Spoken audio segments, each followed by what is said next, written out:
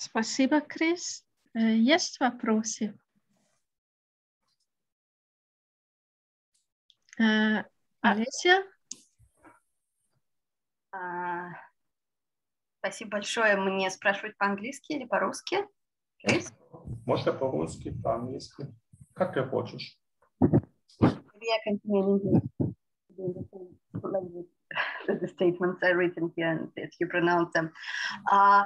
Frankly speaking, I am not sure I understood your idea about forest and its copulas, because to the best of my knowledge, the difference between nga and in forest annets is it's a complementary distribution, like a suppletive stem. So you said that Janhonen suggested it as a diachronic analysis, but synchronic elucidation is not the same. So I don't understand what you mean here, because I think it is the same synchronically. There are cells in the paradigm when it is na, like aorist, negation, well, several cells if you want, I can check them. And then the other cells when it is air, and it doesn't matter whether this is locative or any other type of nominal predication. So that's why I'm not sure I understand what you mean. Yeah, but basically I think we completely mean the same. So that it is complementary distribution in forest annets. And so what I was trying to do here is to maybe put this into the scheme which was proposed with this nominal and locational strategy. And it might well be that this scheme or this approach towards the typology of locative predication is not the best one, but basically I think we may mean exactly the same, that there is synchronically this functional division between these two. May they be suppletive stems, or may they be two semantic items or whatsoever. So, but in function, definitely there's complementary distribution. Yeah, but just want to stress that this distribution between nga and is not restricted by locative clauses. I mean, it is the same in all contexts where you need the verb to be. So that's why it's, for me, it's not a part of a typology of locative predication, but the way how the verb to be works in this language generally, also beyond locative predication. And then the other comment was that you said that Mangana-san has a positive, uses a positive existential verb in locative predication, but forest annets and tundra annets have the same related verb, which they also use, like tonne, but you didn't mention it. Yeah, okay. Once more about the na and s stuff, then maybe I just made the mistake there. And if it is like you say, then I definitely have to, yeah, somehow reformulate or just have another look about it. About tonne, but does it really occur in locative clauses where we have the theme as definite and topical referent, or only the other way around in existential constructions, where we have in the tent there is a dog? I mean, in these constructions clearly, but also the other way around, if we say the dog is in the tent. Yeah, I think you can say it. Well, I'm pretty. Олеся, не слышно.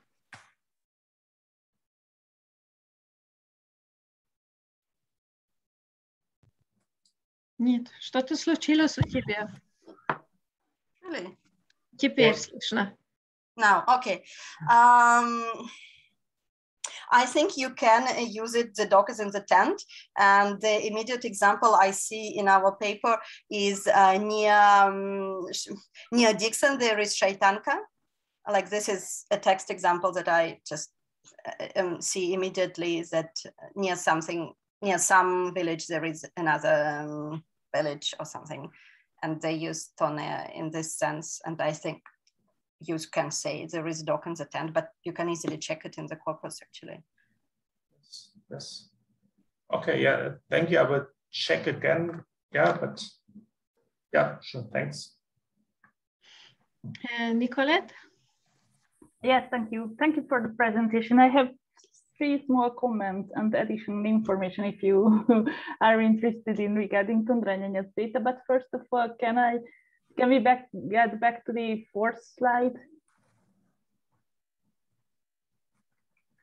Which is about the standard definition. And I know that you use the definitions, but I wanted just to add to this part, to this location that might be definite or indefinite. But if you take that the locative element is part of the predicate, that you can only assume that it is definite.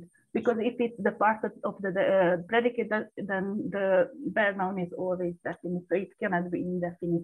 So maybe it's something that can be useful for your further test or something, this small comment. And there is also some information on the 11th slide in TUNDRA and NENETS. I think that, yes, so this pattern, almost the same pattern can be found also in TUNDRA and NENETS. There are so maybe that can help you to add to your typology. And I can send you data because we have tested it. So there is a verb which is key in NENETS, and it takes the whole verbal morphology and behaves the same than this there in Ganasan. So maybe, yeah, it can be additional data to your research. And also in the 13th slide, so a similar strategy is also available in TUNDRA and NENETS, this locational existential. So the existential verb also can have a definite subject, which is really interesting because the existential construction is per definition has an indefinite subject. But yes, the same structure can be found in TUNDRA and NENETS. So some additional. Yeah, thank you for this, especially because as for NENETS, it's always kind of problematic to find authentic data, but since there are no big corporates on and so forth. Yes. That's right. That's what I wanted to add. Always difficult to rely there on grammars or dictionaries or whatsoever. But yeah, thank you. So I will send you data if you are interested in or so. But yeah, so thank you for the talk. Спасибо, Николет, спасибо, Крис. Нам уже не хватает времени на вопросов. Тогда мы перейдем к следующему докладу от Josefiny. Budzisch, ANAPHORIC devices in SELKUP. Yes, I'll try to share my screen. Ты помнишь, Bildschirm freigeben. Yes.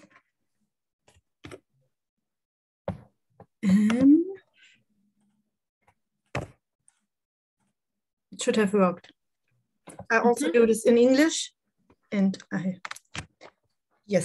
I'll talk about anaphoric devices in SELKUP. Anaphora is a term that is sometimes used differently in different linguistic theories. I very shortly just say that when I talk about anaphora, I mean the reference to a previously mentioned referent. That can happen in the same form, so just the repetition of the referent again, or in a pro form, or in a somewhat modified form. So this would usually be the place where in article languages, the definite article would play a role. So if you have some introduction of a referent, there's a horse in the stable, and then when referring back to it in English or in German, we would have the horse, or if you use a pro form, it. The anaphora is per definition definite. It's very prototypical form of that. And I took a look at this occurrences in SELKUP with the help of 2 corpora, or the compilation of 2 corpora. I think most of you already know these corpora as they have been mentioned in the last couple of days, and there are quite some people here that worked with them or helped build them. So I used the ENOL corpus and the SLC corpus, the SELKUP language corpus. Both of them are available online, and I'll have the links later on my slides.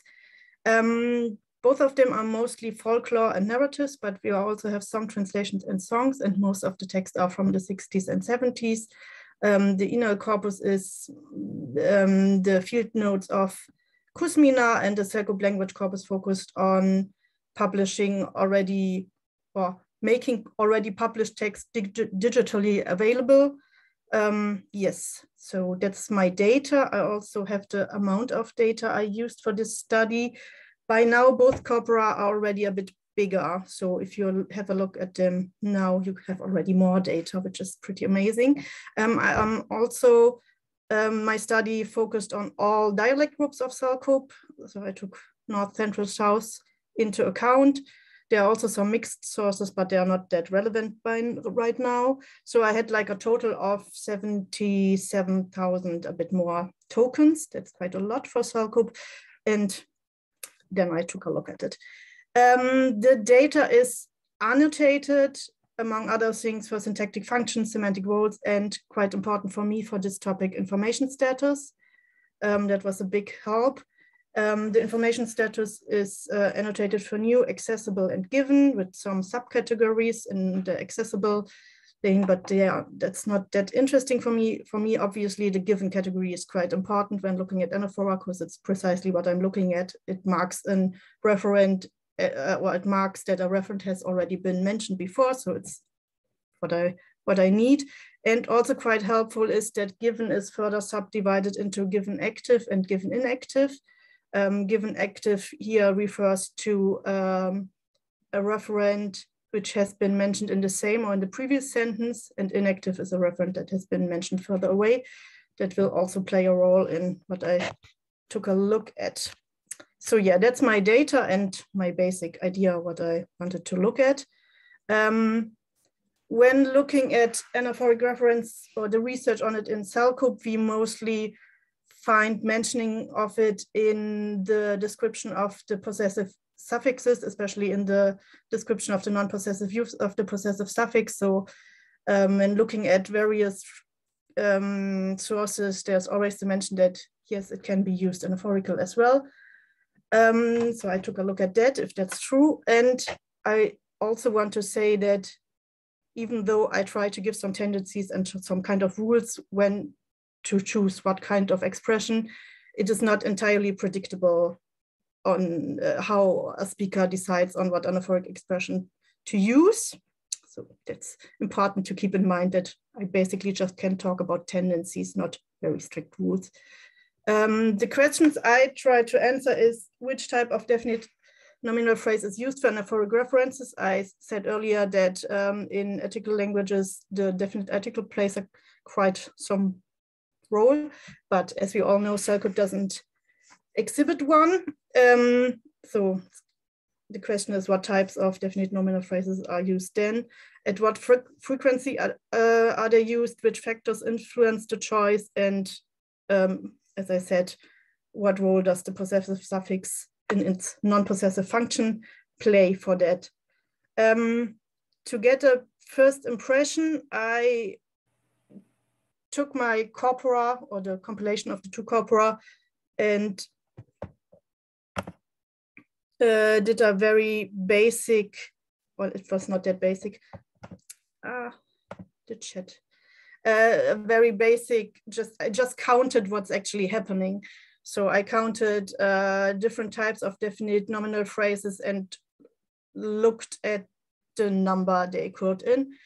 I won't go into detail about all of them. I will focus on the interplay of these 6. I will look at proper names, personal pronouns, zero, anaphora, demonstrative, and the possessive suffix in its non-possessive function. It's a very long term repeat. Yes. These 6 types, they interact with each other in a quite clear way. Some of this is also not very surprising, but I think it's still interesting to know that also for SELKUP that it behaves in that way. So if you have like a sentence here, I think it's a woman, this person goes by flower, we have the first mentioning with a personal pronoun, and then when she repeats more verbs. She does not need to repeat the pronoun or some other reference back to it. So we just have like zero anaphora or just a verbal element referring back to it. That's pretty straightforward. We know that from some other Uratic languages as well. That's a pro-drop language. We don't need the subject expressed. So this is like the interplay of personal pronouns and zero anaphora. The same basically holds true for proper names and zero anaphora, or also proper names and personal pronouns. We have Itya, who goes fishing and hunting. So Itya is introduced with its proper name, and when then referred back to him, we have the zero anaphora again, or just a verbal element here, that we're still talking about the same person, that Itya is still doing it. Yeah, that's basically when referring back to persons like humans, we have proper names, personal pronouns, and the zero anaphora. When talking about animals or objects, SELKUP uses not a personal pronoun in a form, but a demonstrative pronoun, here the anaphoric demonstrative na. So if we talk about a snake, which is introduced in the example 3a, and then refer back to the snake in its pro form, then it would be na in this form. So the demonstrative pronoun and the personal pronoun basically fulfill the same function, but for different types of reference. But if the demonstrative is not used pronominal, but in a determinative function, then it works a bit differently. In example 4 here, we have the person marked with the demonstrative, with the anaphoric demonstrative. So the idea is to reactivate the referent. In this kind of text, Itya talks about this man with his grandmother. He has never met this man. The man did not actively play any role in this text, but now he goes to see this person. So it's reactivated in the hearer's mind that he should be able to know who this is. So one function of the demonstrative here is, as I said, to reactivate a referent that has been mentioned quite a while ago. Or the second function is to establish just a referent that had just been mentioned as a topic. Here in example 7a, they tell us that there are 3 tents standing on the river shore. Oh, this is also interesting for Chris. We have the stand verb here, or the sit. And then in the next sentence, B, these tents are now the topic of the sentence, and therefore the demonstrative is used to mark them as topical. So these are the 2 functions of the demonstrative determiner in SELKUP, in anaphoric reference tracking. So we have these types of possibilities to mark anaphoric reference. And then obviously the question is when to use what. And there SELKUP is quite logical also on a typological point of view, that the lower accessible a referent is, the higher it has to be marked. And so proper names are usually considered very highly marked, demonstrative are a bit less marked, and zero anaphora is unmarked. So to use zero anaphora, the referent has to be very highly accessible in the speaker's mind or memory. There are some factors in play here to determine how accessible a referent is. One of them is, for instance, distance, which is quite nice because that can be checked very easily in our corpora, because we have this distinction between inactive and active. And if you look at the expression of given reference regarding to the activation, we can see that if we have an active referent, proper names are very seldomly used, while zero anaphora is very highly used. And for inactive reference, it's the opposite way, which is very good for us because it fits in our theory that proper names are used for inactive referents that are further away mentioned that need to be reactivated. We can also see from the numbers that demonstrative determinists don't really fit into the picture, but that's quite clear from what I just said, that they have these two functions that they can either reactivate or make an active referent topical. So they do not fit in this distance scheme, but other factors that I won't go into detail here can be accounted then for them. So we have quite clear idea on when to use these or how these four types can be distinguished. And then obviously the question for us is what happens with the possessive suffix in its non-possessive function, how is that used? And when looking at the examples I found in our corpora, it's quite clear that the non-possessive use of the possessive suffix in SELKUP only the third person singular is basically the same as for the demonstrative. So we either have, as here an example 8, a reactivation in this text, this 12-headed snake or dragon has been mentioned before. It has been the underlying topic of this whole adventure story, but it has never really been present or active in a way.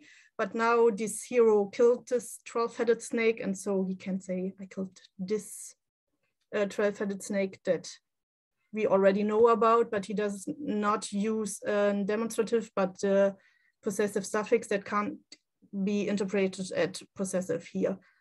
And in example 9, we have this topicalization of a just introduced referent, where the mice, they surround Itya, they now all disappear. So we just, the mice have been mentioned in the sentence before, and now they are the topic of the sentence.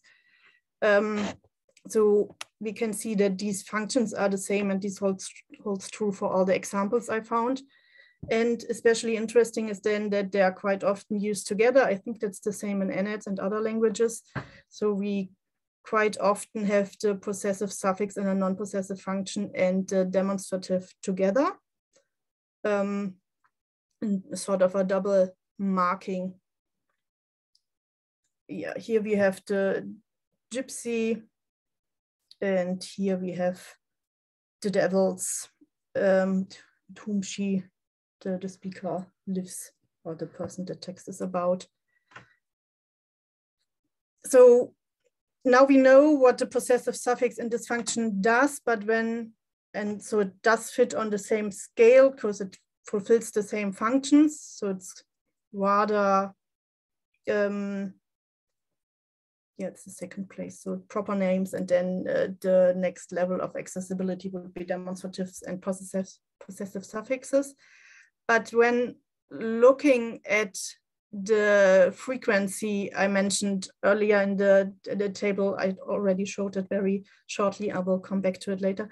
We can see that it is used, but to a very limited extent in numbers of frequency. And if the possessive suffix is used, it fulfills the same function. And I couldn't really find any reason in my data on when to actually use it. It seems to be up to the speaker. And when looking at the numbers, even compared to its direct counterpart, the demonstrative, it's very low in frequency.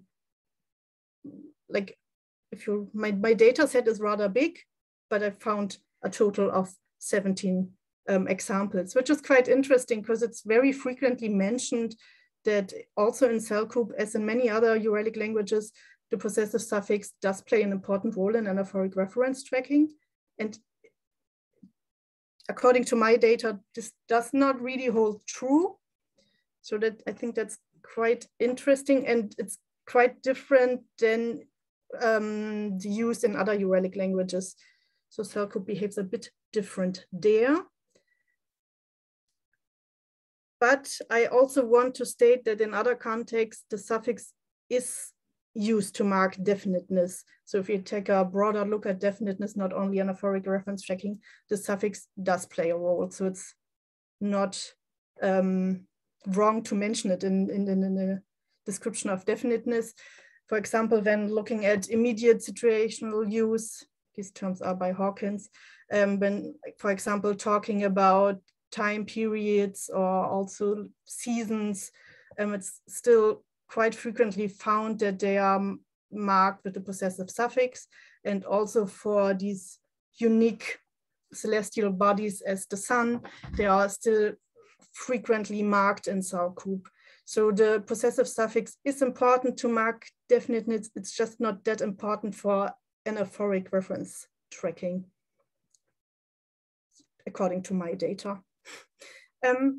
Yes, I think these are my sources, and that's me. Thank you for your attention.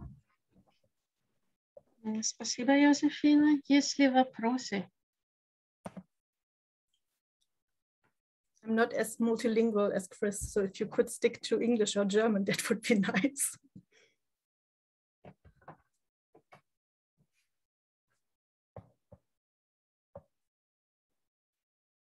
Alessia?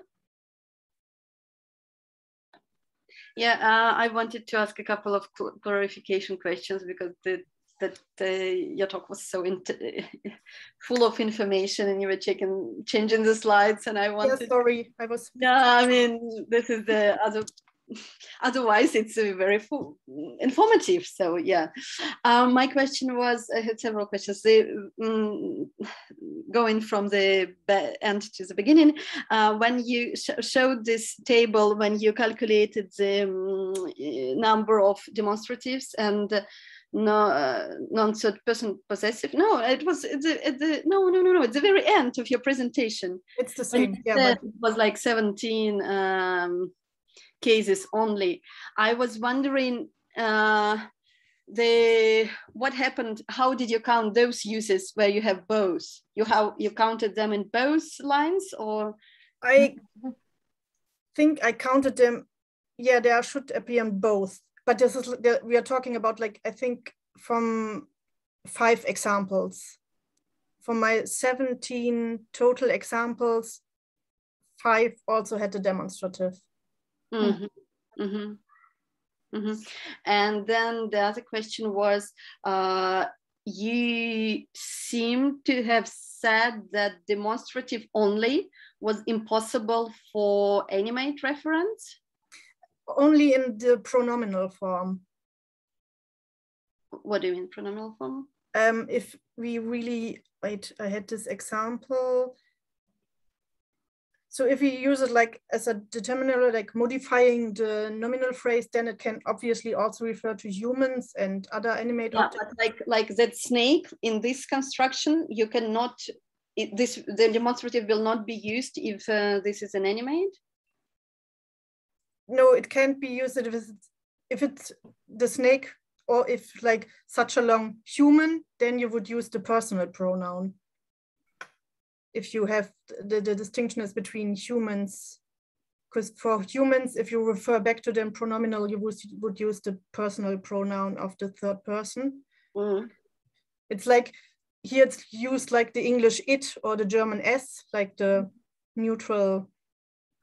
Yeah, because in NENETS, in both NENETS, this is the third person singular pronoun is seldom used. It is seldom used as an anaphoric device, and usually a demonstrative would be used, like for inanimates. But in NENETS, you can use both animate and inanimate, and you refer to them just by demonstrative, and that's all. So in SELKUP, if you refer to a human, as in my text, when they use the demonstrative, the personal pronoun, the tap. Yeah, because that was like surprising for me, because, well, yeah, I thought, why is it different? And my last question was about when you say zero anaphora, do you understand right that you count, you consider as zeros those which are marked by verbal morphology? I think I translated this to English. In German, I would usually not call it that. I called them that because of the lack of a better word. Maybe I should just write verbal agreement or something. Mm-hmm. So when you call it zero, it's all verbal agreement? Yes, yes, yes. Because one can imagine real zero. Like... No, it is. just not expressed on a like. Yeah, because like this is not very common, but it still happens like in NENETS that you can have a subject conjugation, but the direct object will be zero. Like it's not marked on the verb. Usually it would be marked on the verb if it's not expressed by a separate noun phrase, but there are sentences and they're not, well, maybe 10%, so it's not 1%. This is possible to have this real zero, no verbal morphology. And but no. I mean like I had here that it's still quite clearly marked on the verb, but the personal pronoun or the proper name or whatever is not repeated as one would need to do in German or English quite more frequently. Thank you. That were all my questions. Thank you very much for your talk. Nikolett? Yes, thank you. Thank you very much also for the talk. And I have only one short question. That do you have any impression of whether in SELKUP the non-third person singular possessive suffixes can also be used as ANAPHORIC non-possessive markers?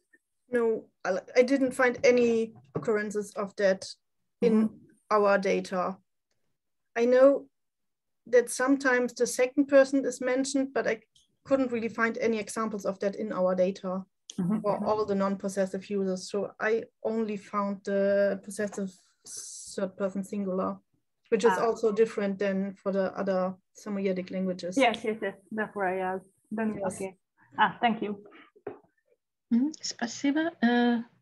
Да, Ольга Анатольевна. Thank you.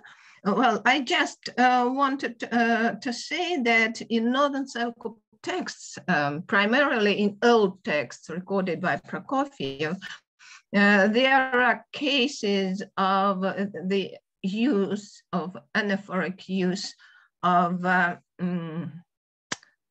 demonstratives and not personal pronouns, talking of persons. Anaphoric use, Tentena, for example. Tentena said, or Tentena did this or that. The SELKUP Tentena, and not tip. There are quite a few personal pronouns, third person singular in those texts, mostly demonstratives. Okay, that's interesting. I will have a look at those texts then. И это только у Прокофьева или есть еще у Варковицкой такие примеры? У Варковицкой есть. Тоже есть. Но вот в основном этого много у Прокофьева. Mostly in Prokofiev's texts. Спасибо. Thank you. Маша?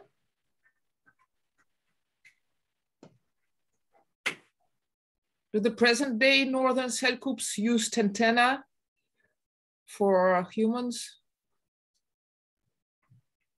Yeah. So now they use it also. There are, but not many. Many cases. So not only in the old texts. Not only, but quite rarely. So there was a switch. I think so, but I didn't look at that attentively. I should do it. That wasn't a question for me, I guess, because so it was just a discussion there. Any other question?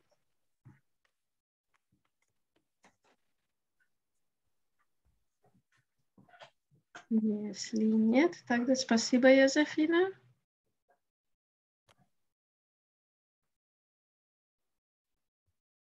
Du musst noch dein Bildschirm.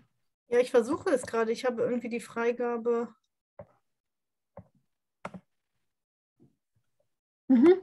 Es geschafft.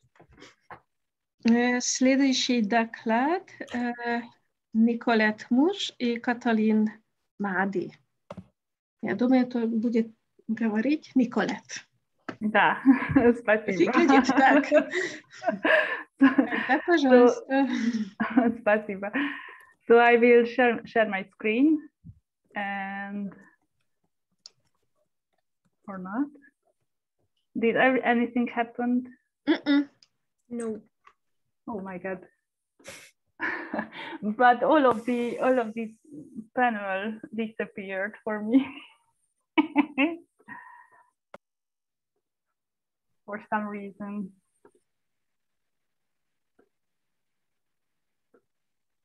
Right now. Is it okay? Is it visible? And Yes. is it large enough to, or should I enlarge it? It is okay. Okay, thank you. So thank you very much. So yes, as Bea told, I will present the joint talk and the results of an ongoing joint research that we have taken together with Mády, who is also here, and she is ready for answering your questions if you have any, and if them concerns the prosody of the interrogative constructions in TUNDRA. So this talk is mainly about some syntactic observations and generalization that we have made on the TUNDRA genuine single content questions, and also some prosodic characteristics that we have observed on our data. So we will focus on, in this talk, on the possible word orders that can be attested in the WH questions, and also the positions, syntactic positions that can that are occupied or might be occupied by the WH phrase in a single question. And also we will talk about the prosody and the accentuation patterns observable in the clause. And at the end of the talk, I will just really briefly mention some informational structural restrictions that have some effect on the syntactic structure of the sentence. Our main aim is to somehow figure out whether there is a WH movement, which is a really huge work and huge debate in the literature of the TUNDRA. So we would like to know whether there is a WH movement or there isn't a WH movement. So whether we can figure out something or anything about the syntax of the WH question, and whether there is a dedicated position for WH phrase in the question. And as you will see by the end of the talk, that we cannot properly and exhaustively answer this question, especially for now. We cannot answer it, but our results and the further questions that our results revealed can bring us a bit closer to the final solution. So this background is just only about our methods. So we set up some tests containing elicitation tests, different methods we have used for the syntactic research, and we use the results of these tests for setting up a reading aloud test. So the prosody is on the basis of this reading aloud tests that have some, or that has some consequences that we will reveal later on the talk. So we recorded the sentences and examined them. We only consulted one native speaker because we only wanted to check whether our hypothesis can be proved or not. But we would like to extend this study. So this can be only regarded as a pilot study that we use for formulating our further hypothesis and set up our further tests for future field work or for future field work. So let's see what can we know about the syntax of the WH questions. So this is the basic typological observation. So cross-linguistically, there are two patterns that can be observed in or with respect to the closer position of the WH phrase in the WH question. There are many languages in which the WH phrase is fronted. So this strategy is most likely available in the European languages, like in English. It is exemplified in band. So what did Peter buy? The WH phrase, which is indicated in boldface characters in the talk. So this occupies a sentence initial position. And the other cross-linguistically observable strategy is when the WH phrase remains in situ. It is highly or mostly available in the Asian languages, in so spoken in Asia, Chinese, Japanese, and also the Amerindian languages exhibit this strategy. And we also know that the Uralic languages, or many of the Uralic languages, also exhibit this strategy. This means that the question word does not move to any position, but it occupies the position in the sentence in which the phrase which is substituted by the question word would otherwise appear. So this example is basically similar to the English example, but the sorry for my pronunciation, by. So as you can see, the direct object follows the verb, so it exhibits an SVO construction. If you take a closer look or a more detailed look to the standard typology, we can figure out that this classification is, however, not really useful. I mean, in the sense that it does not explain every pattern tested overall in the languages, because there are languages, for instance, the Hungarian language, in which neither of the strategies mentioned above is available. But so it is neither, the question word is neither fronted nor it remains in situ, but there is an internal WH movement in the question. So a famous example is Hungarian, in which there are at least two configurations exemplified here. So in 3a, we can see tegnap Péter mit vett. Mit is the question word, is a direct object. Tegnap mit vett Péter. Again, the question word.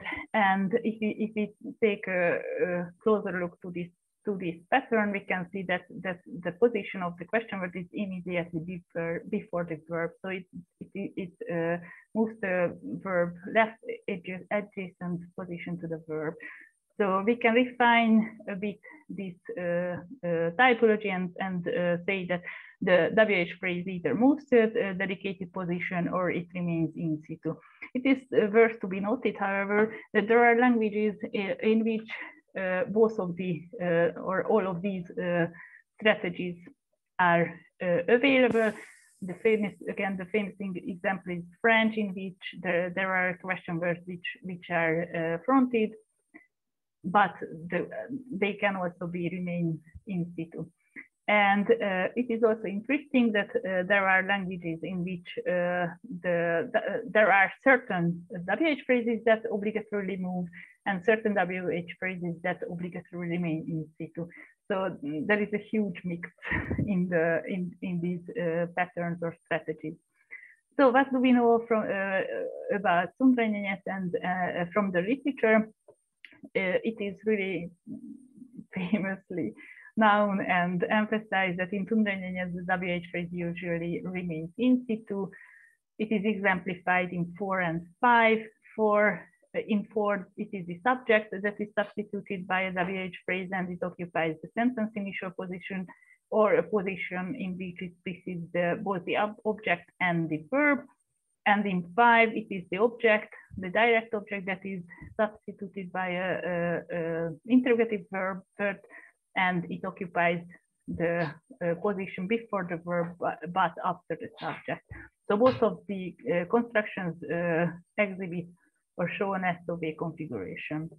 It is also known from the literature that other configurations are also available in the language, in which the question word can occupy a position in which it is closer to the verb, or it can also move to another, or at least appear in a position in which it precedes the subject.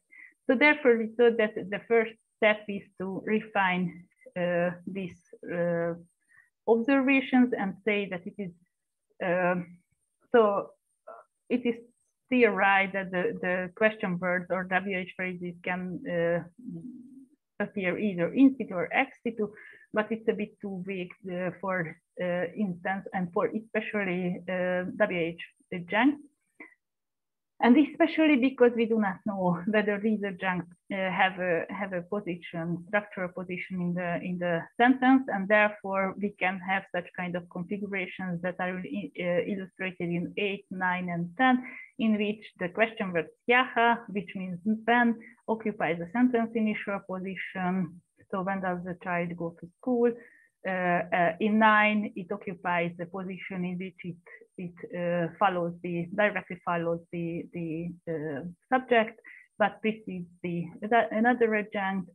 And there is also a position in which it occupies a preverbal position. Therefore, we thought that it is more appropriate to say that the positions that are available for the TUNDRA question words are the initial, the medial, and the preverbal positions. Under these, if we would like to define these positions, we can say that the initial position is either the leftmost position in the sentence, or it is the position before the subject. The medial position is a position between the subject and the direct object, or the indirect object, whether we assume that there is a structural position for the indirect object. And also the preverbal position is the position in which it is immediately and directly adjacent to the verb. So that's about the syntactic part, and we can have several possible explanations for these patterns that we have observed. One of them is that when we stipulate a WH movement in the question, like the themes under 11, 12, and 13. So in 11, we can assume that this question word that is closer right now to the verb originally occupied the sentence initial position, and there was a question word movement in the sentence, and therefore it ended up in this position. Similarly, in 12, we can also assume that this question word is that occupies a different position. It is really important to mention that in these cases we have to assume further movements, but I didn't want to show these because it would make unnecessarily difficult to understand, and it's not really the point of our talk right now. So, and also in 13 we can even assume WH movement in the case when it's seemingly an in situ position, and say that there is an initial position to which it moves from this position. But there is also another explanation that the sentences are marked informational structurally, and the informational structurally marked elements in the sentence or constituents in the sentence have dedicated positions, and they occupy, or they ended up in those dedicated positions. So for instance, in 14, we can assume that this OSV configuration results because the direct object moves to a topical position, and the direct object is a topic.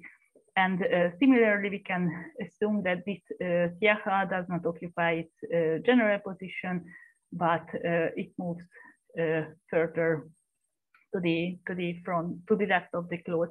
And there are also many other possible explanations to this syntactic explanation, which we would like to or wanted to test and prove. And it is also so we will get back to this later, but we don't want to say that these are exclusively available for so we don't have to choose between these strategies, and we didn't want to. So we won't, at the end of the talk, we won't choose any of these strategies. So we don't know, still don't know the solution, but we see some patterns. So let's go to the prosody of the WH questions. Again, a small, short typology in a nutshell. So cross-linguistically, there are two patterns that are available for the WH phrases and the WH questions. One of them is when the WH question maintains exactly the same accentuation pattern as the declarative clauses. Again, the European languages like doing this, like English, German, Italian. They don't show any differences in their accentuation. And again, there are languages in which the WH word receives the main accent, which is usually similar to the focus constituent, and the other words are typically de-accented. So we, or especially Kati, investigated our data. So we will show. So if you are interested in, you can find sound samples and annotations of these sentences in this link. But so during our prosodic research, we investigated the patterns with the 3 different word orders, and what we have found is kind of interesting and raises more questions. So in the case of an initial WH phrase, we have found that all words carry a pitch accent, and there are overall falling intonation contour in on the word. In the case of a medial WH phrase, the WH word has a strong prominence, and interestingly, the other words are de-accented, or at least they have a much weaker prominence than the WH word, and the preverbal position is similar in the sense that the WH word is the only one that has a strong prominence, and the other words are again de-accented or have weak prominence comparing to the WH word. So the overall pattern that we have found is that the WH word receives prominence in all of the cases, but it is only the initial position in which there is no de-accentuation of the other word. So if the WH word is non-initial, then there is a de-accentuation, and we have started to try to explain these patterns and find some reason and explanation for this. So one possible explanation of this observation can be, or of this pattern that is exhibited by the TUNDRA data, is that the positions that are other than the initial position are marked syntactically. So it might be that the word order in which the WH word is initial is the default unmarked syntactic structure, and therefore we don't find this the accentuation pattern. And in this case, there is no need to mark the WH word with an extra special prominence, and the other word orders are marked, and therefore we need to accent the WH word. And there is also another explanation which comes from the task that we have undertaken, and the test type, that this reading style, that the accentuation of the non-initial words is an artifact of reading, and it can be that this missing the accentuation is so the missing of the accentuation is observed in context with read speech, and so it can be that this is the case, or this is the real cause of these patterns that we have observed. There were another interesting thing that revealed our test, which was about the stress patterns, overall stress placement or patterns in WH words. So it is also known that the language is said to have third initial stress, which is observed or observable in the case of the question word "sjaha," which has a falling intonational contour, and its first syllable is stressed. But interestingly, every other WH word show another pattern in which the second syllable gets the peak and they exhibit a rising pitch contour. So this would indicate that there is a stress and prominence on the second syllable, not on the initial syllable. And the question that comes from or arises from this pattern is whether it is something that we have to investigate usually in general in the TUNDRA word stress patterns, or it is something that only the WH words show. So whether the WH words has the second syllable stress, or whether there is something to do with the word stress patterns overall or in general. And finally, we wanted to really quickly investigate the syntax and information structure interface, because the literature suggests that these different orders, so these initial, medial, and pre-verbal orders may represent different disparate pragmatic interpretations, but it is not necessarily the case, and so these three positions may have or reflect three variations. So we wanted to test whether we can find any syntactic restrictions or not.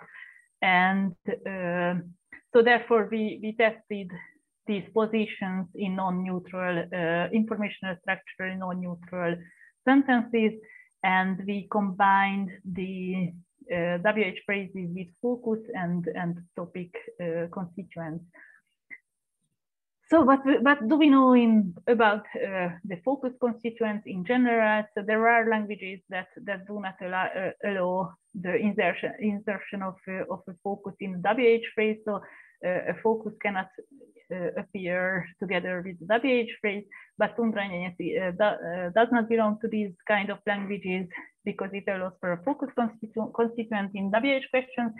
But we have to emphasize or note that it is real, or it holds for the identification of foci, and we haven't tested it with information focus. And yeah, so I'm not pretty sure that they can appear together. So luckily enough, in TUNDRA there are morphological markers for the focus interpretation. So for the there are morphological markers that ensure the focus interpretation. We use these three morphemes for the only focus, which is called the limitative suffix in earlier grammars, and this Hava for the even focus. But yet we have found here is that in the case of an insertion of an only focus, both the initial and the medial positions are available. So the focus or the foci are highlighted by blue color here. So as you can see, it is a grammatical expression. So hívja škola jevem Gaborca, but the other configurations were not accepted.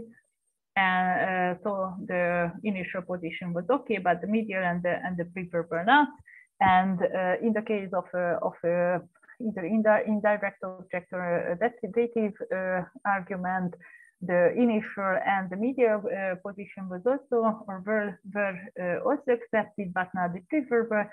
And we have found a similar pattern in the case of the even focus.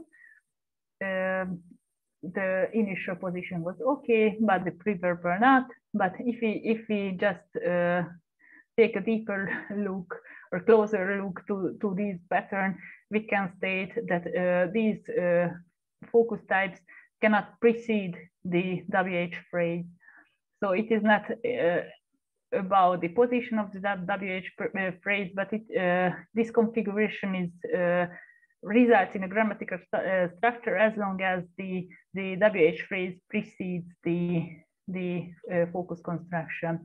Afterwards, we also investigated or examined other operators, because we got the suspicion that there can be generalized, that can be made a generalization, And we have found that the further operators such as negative polarity items, for instance, the one in 29, and universal quantifiers or phrases containing universal quantifiers indicate the same syntactic restrictions.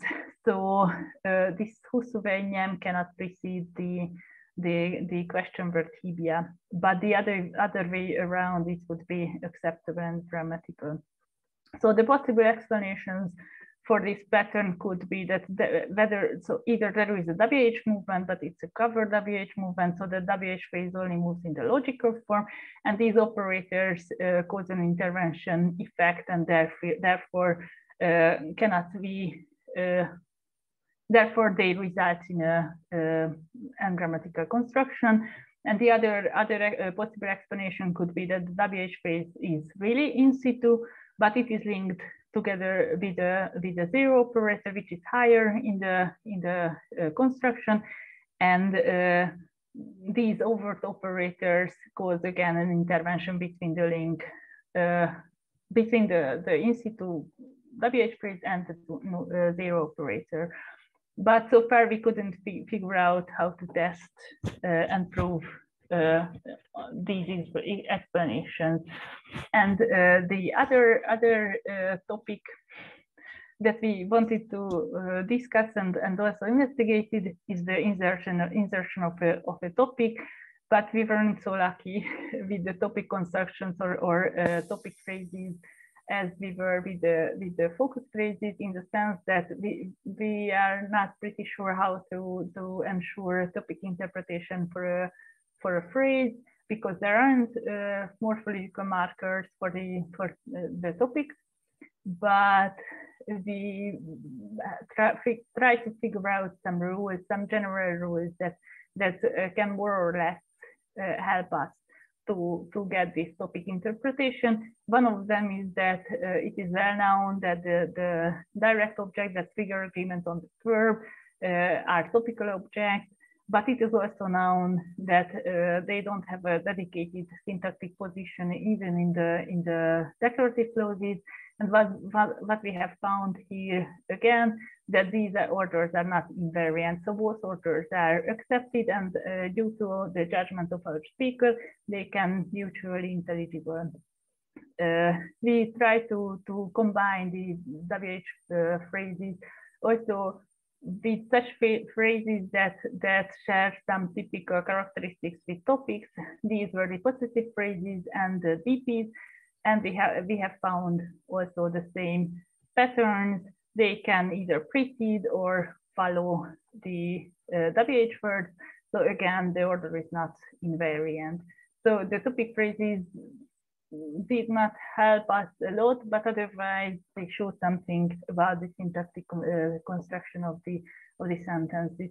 So a really quick summary of our talk or of our results. So as you have seen, there are these three positions available for the WH phrases, and but our preliminary prosodic investigations reveal that the WH phrase receives prominence in all of these positions, but there is a de-accentuation process that is only available with non-initial WH phrase. And the combination of the information structure elements or constituents with question words reveals that there might be some restrictions in the syntax of the WH questions. So thank you for your attention. Thank you, Nikolett. Any question? Paulina? Yes, hi Nikolett. Thank you very much for the interesting talk. Actually, I'm very interested in that because some time ago I've done some research on this. I was trying to test intervention effects in certain configurations in NENETS, and what I actually assumed all the time is that it is a WH in situ language. So I'm not sure whether I got it correctly. You don't assume this This is only one of the possible scenarios in your syntax, right?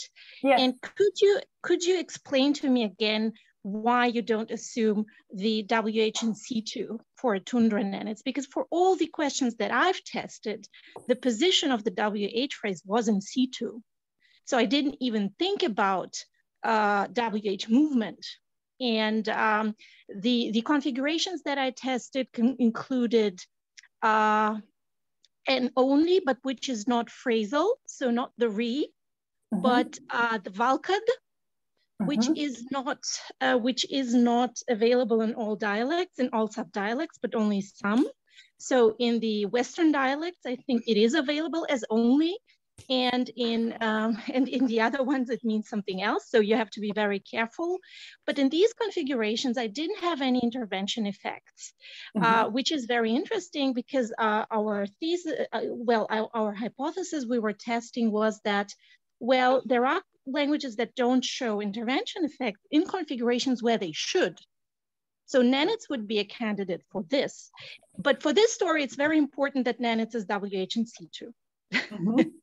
So that's why it's really important for me to see why you're saying, you know, it might be WH movement after all. Yes. So, okay. Let's start at the beginning. I was just checking my data, and unfortunately, I don't have such kind of here in which, for instance, it is the object that is questioned, and the subject is focus constituent, and this configuration is also only available in which the WH word precedes the focus constituent. So an SOV configuration won't be acceptable, and simply the fact that the only and the even focus cause this intervention effect shows something about the syntax. So I don't want to really state that there is a WH movement. So it can be that it is a WH indexing, but there is something in the syntax. Because otherwise, how would you explain the ungrammaticality of these? So for instance, in 28, or yeah, it's not a very good example because it's here. So, you know, the ungrammaticality of these configurations cannot be explained on the level of syntax. Otherwise, that these operators cause an intervention effect.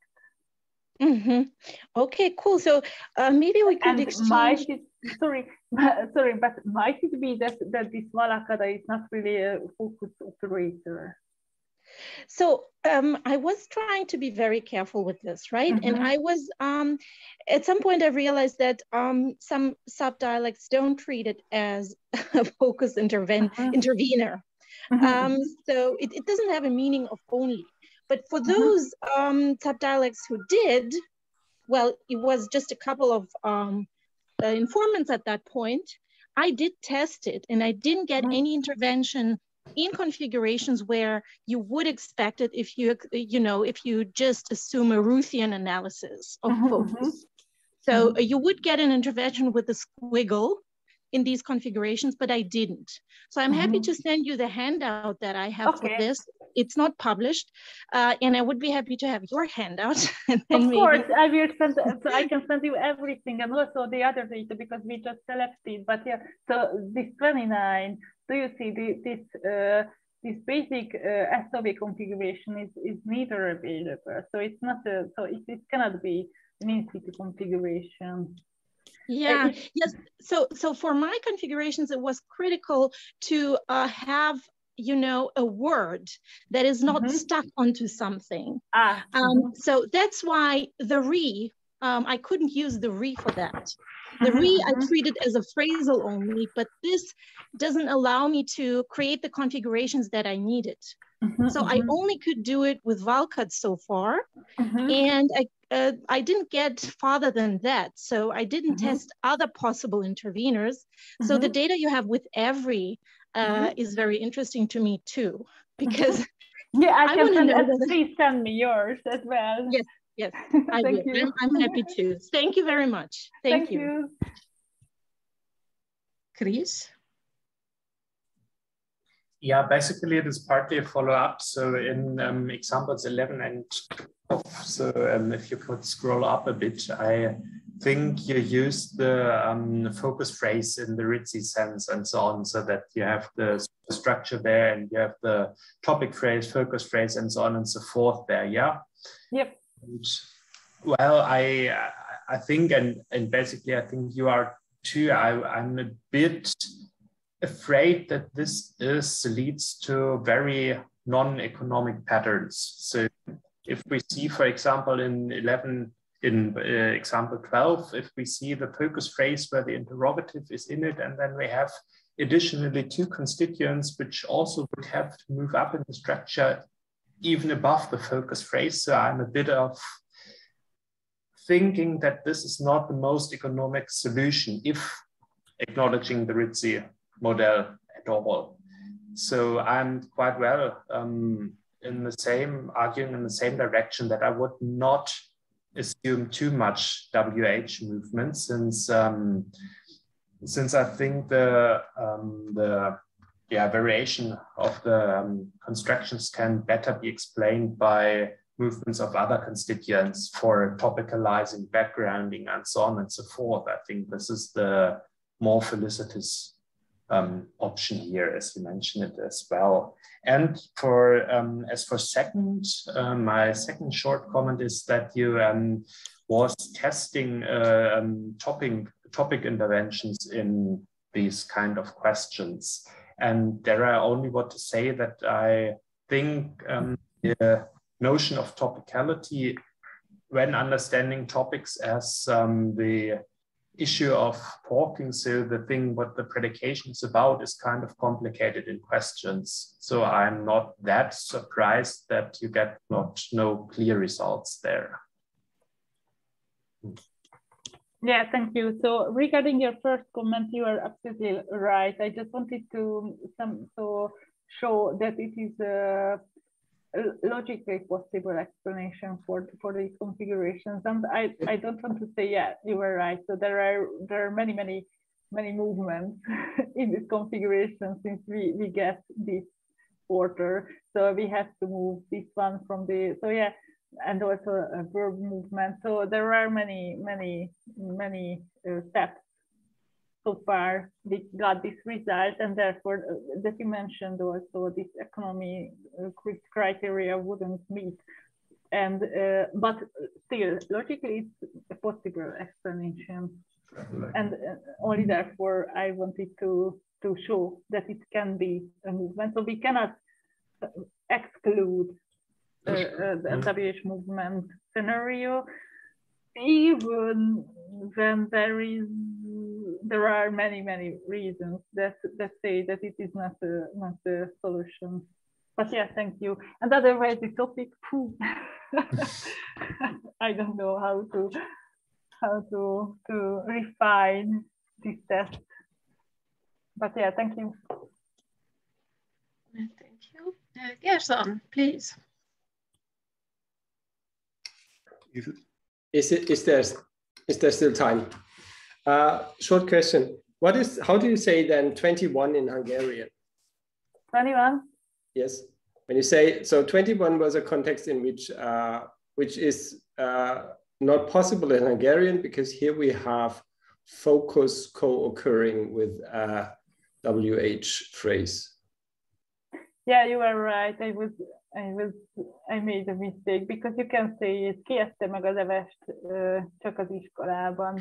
I have the idea that these test items. Mm-hmm. So and later on you have word order operations which are possible with the test. The word order operations are not possible with the test item, but the test item is possible. So is this connection of only and even semantics and focus, is that the type of focus which is appropriate to test the co-occurrence of focus and WH phrases? This is what I'm asking myself. on the basis of these examples? I think so.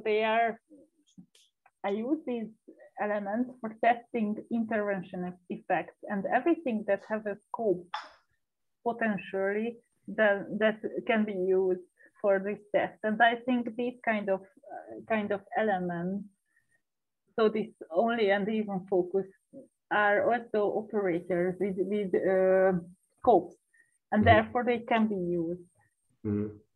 Okay. So I think yes, but you're right, because so I thought at least in Hungarian the information and identification of foci are differentiated, and they have different features. And it can be that for instance, the information focus cannot be iterated, so there can only be one information focus. So it might be that it is the case only in the case of Hungarian. So this. There's one more background thing or foundation thing. So not concerning the actual NENETS data, but that was in the beginning. That was, I think, example 16. That is when it's about the accent. So I was wondering, how can you see? So WH questions maintain the same accentuation pattern as declaratives, for example, English, German, Italian. But how can you see that? Because you change the word order. And Peter bought bread. So now what I get, what did Peter buy? But this is not the same accent pattern. But it might be that the typology thinks that there are... Do you mean the last item in the clause is stress bearing then? Yeah. Okay, good, fine, thanks. So the same. Yeah, no explanation first. Yeah. I got it. So great, thank you. Tapani here, hello, can you hear me? Yes. Yes. Hi, sorry. Hi. If there's still time left, I have just a couple of questions about the data. If we go through the examples from 31 to 34. 31, 34, yes. So I'm interested in where these examples derive from, because as you can see yourself immediately, they violate the basic morphotactics of the language, because you would say the interrogative forms would be namsada, the exact opposite of we find in these examples. So how did you collect, or where did you get this data? With my informant. But who and where? From where? Yeah, okay. So as I mentioned, I worked together only with one informant for this thing.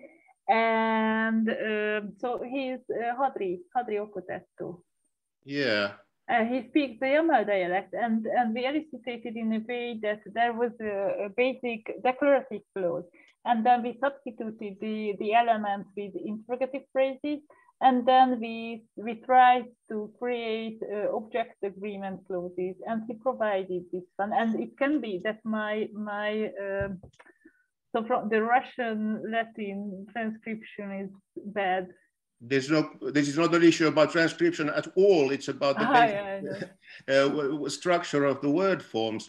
And this would be the same, at least please somehow add information about this being untypical, something that is not recorded from any other, or there are no other records like this from of the language.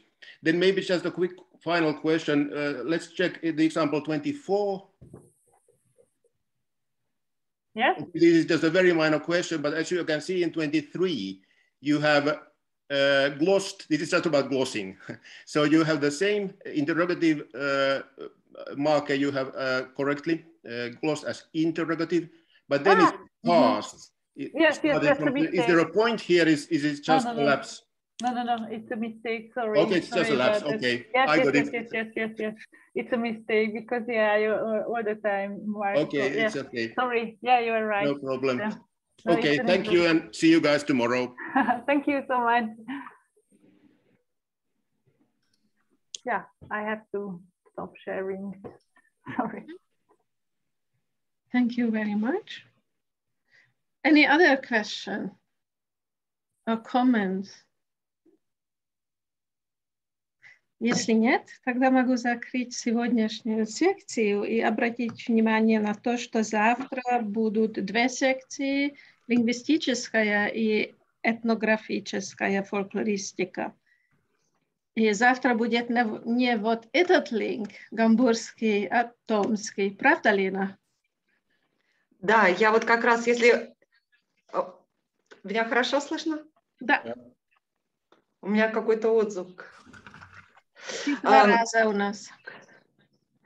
Я попытаюсь расширить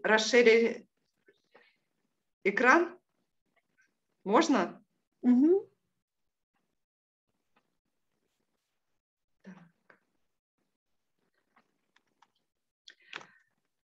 Вот эту часть программы уже получили участники, но я еще сделаю общую рассылку. И обратите внимание, завтра две ссылки. На лингвистической конференции одна с 14 до 16. А начиная с этнографической и дальше до самого конца это будет одна ссылка. Если какие-то сложности, можно просто копировать ссылку из каждой секции вот слота. Угу. Если какие-то вопросы пишите. У меня будет открыт имейл конференции. У меня все. Хорошо. Тогда спасибо большое за доклады и за присутствие. И мы встретимся тогда завтра. Спасибо. Спасибо. До завтра. До завтра, до встречи.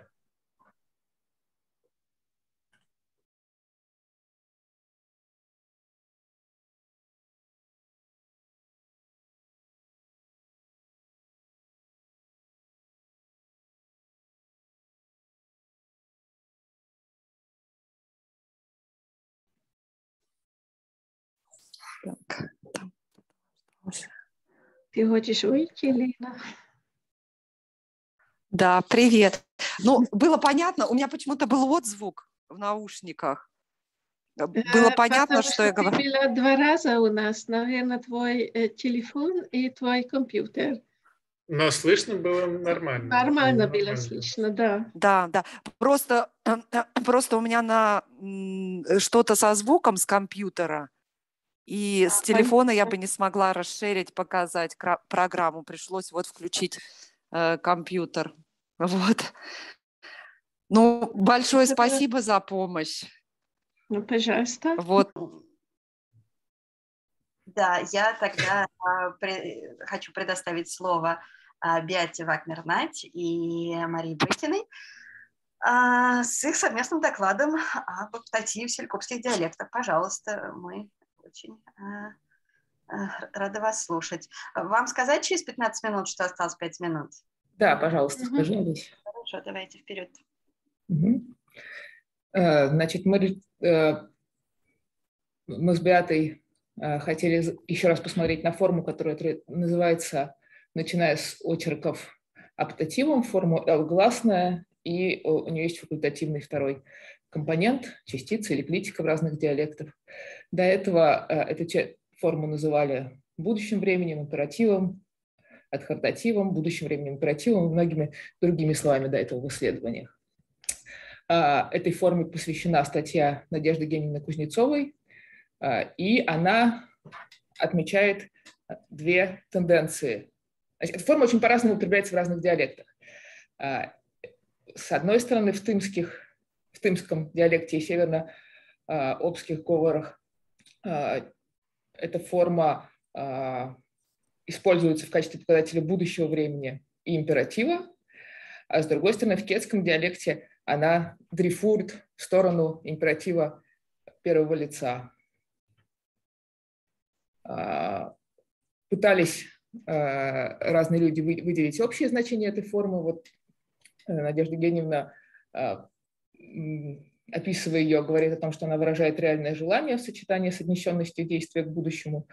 Валя Гусев, сравнивая эту форму селькупского оптатива с ненасанским дубитивом, предполагает существование общего просамодийского наклонения на «л» с первоначальным значением неуверенности и неутверждения истинности предиката, который относится к будущему времени.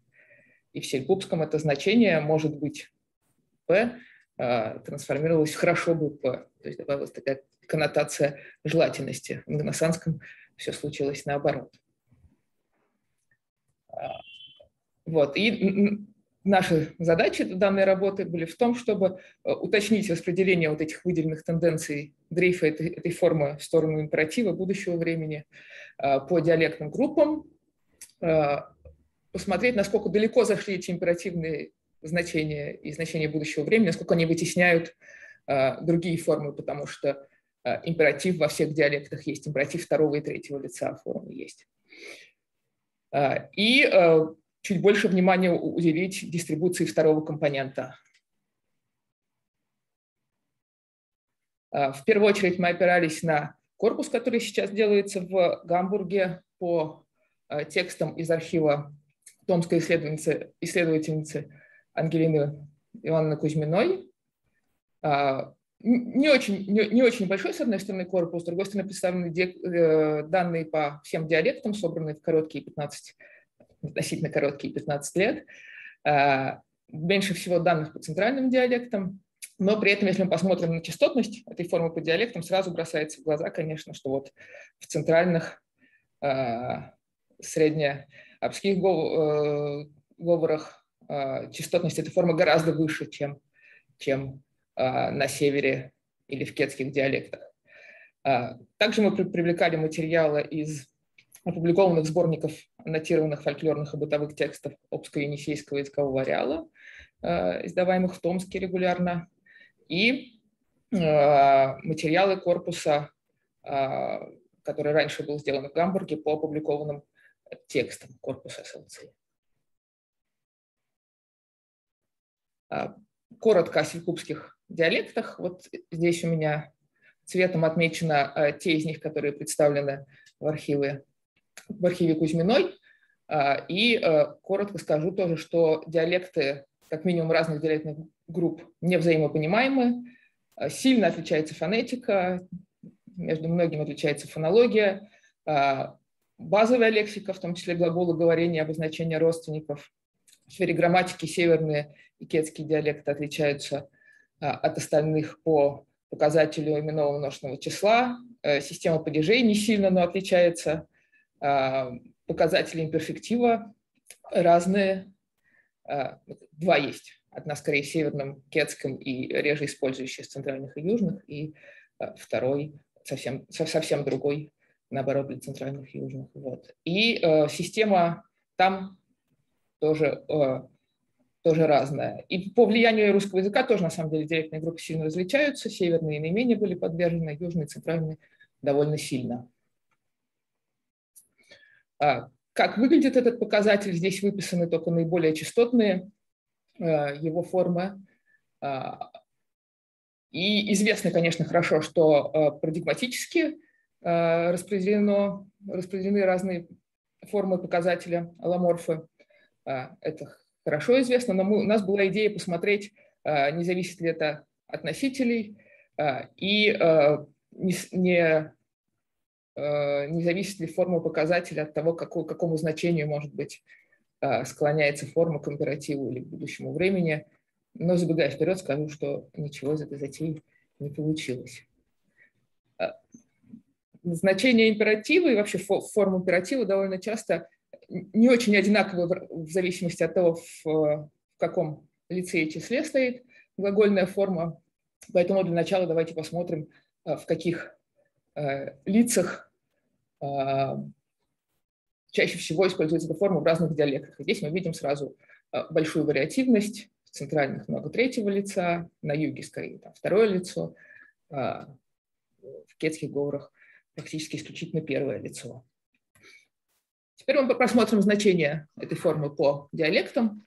Начнем с северных. Они, конечно, очень хорошо описаны в очерках, все значения, но я их здесь упомяну. Рассматривать будем по очереди по лицам. Отдельно посмотрим на первое лицо единственное число, потом первое лицо дуалиса множественного числа, второе, третье лицо. Значит, для первого лица единственного числа основное значение – это намерение или императив первого лица. Вот в примерах 1 и 2. Давай я тебя привяжу, привяжу-ка я. Иногда эта форма переводится с помощью «хочу». Я тоже хочу нырять в воду, но, по-видимому, это такая внутренняя, что-то типа внутренней речи «нырну-ка я в воду». Несколько раз такие переводы с глаголом «хотеть» встретились.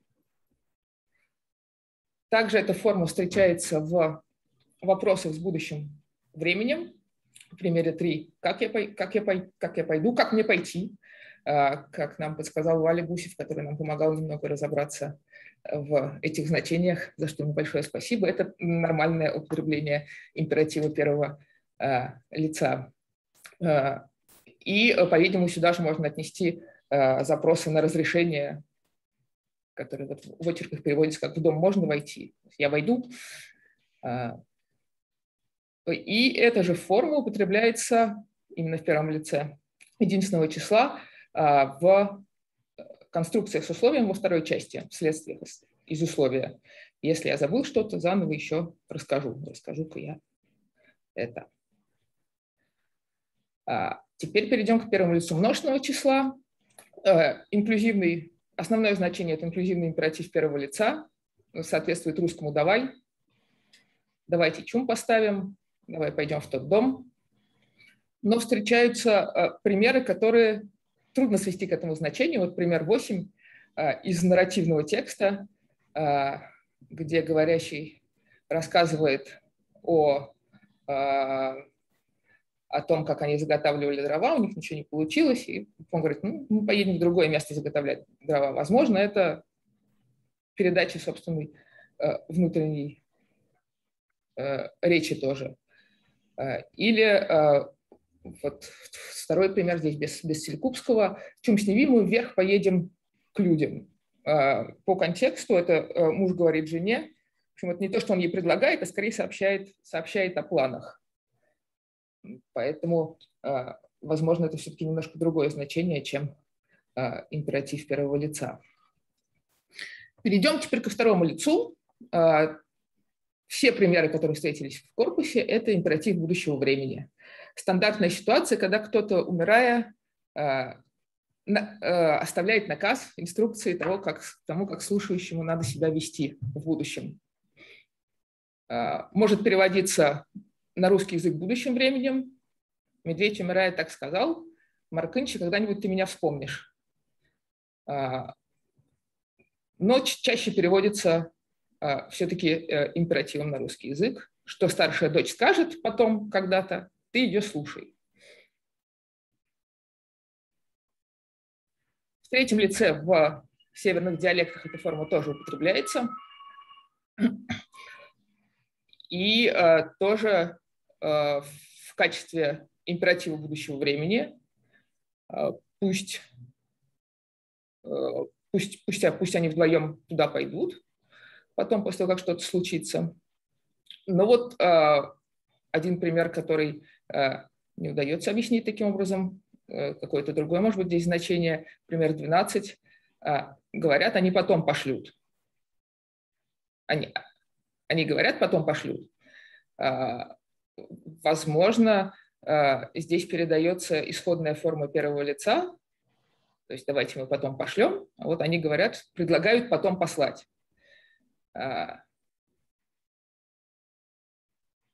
И также эта форма в третьем лице используется в вопросах с будущим временем. Он ходит, думает, как он его схватив, потом возьмет. Насколько частотно разные значения можно увидеть на этой картинке. Много используется эта форма в значении намерения императива будущего времени в первом лице, но довольно много ее и во втором лице. В третьем лице реже. И, в общем, здесь в северном диалекте кажется, что трактовка этой формы как императива будущего времени вполне возможно и не противоречит данным.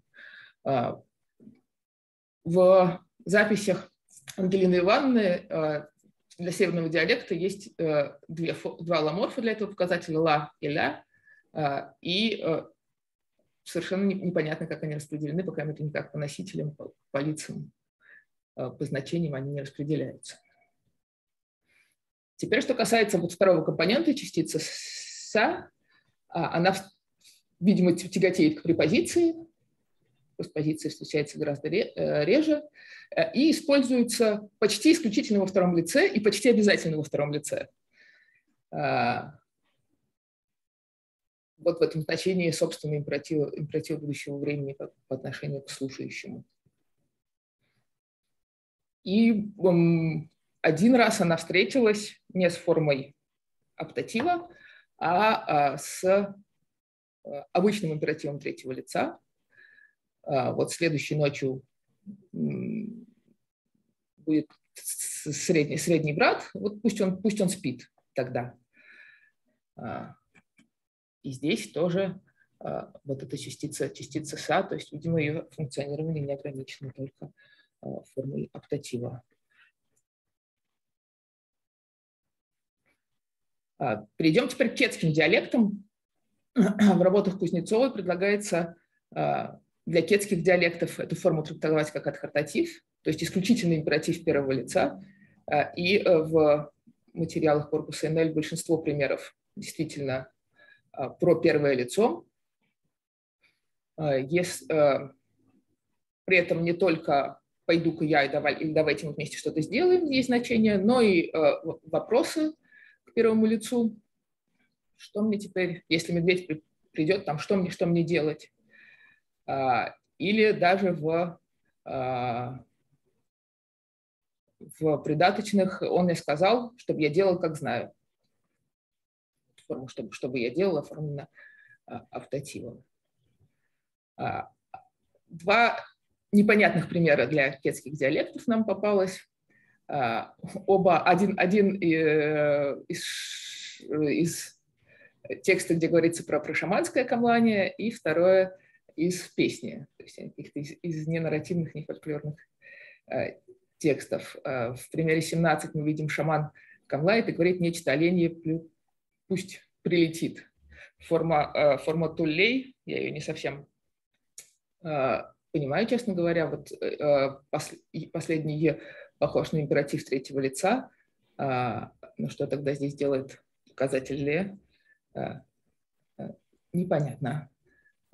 И пример 18 из песни, где девушка ходит встречаться с любимым, а потом говорит: «Приду домой, меня ругает». Когда я прихожу домой, меня ругают. Значение явно не намерения, не императива по отношению к первому лицу. Вот такое употребление тоже встретилось. При этом частица «са» в каком-либо варианте в кетских диалектах не зафиксирована, что, конечно, не значит, что ее нет. У нас корпус все-таки ограничены, все материалы, которые есть по кетскому, опубликованы.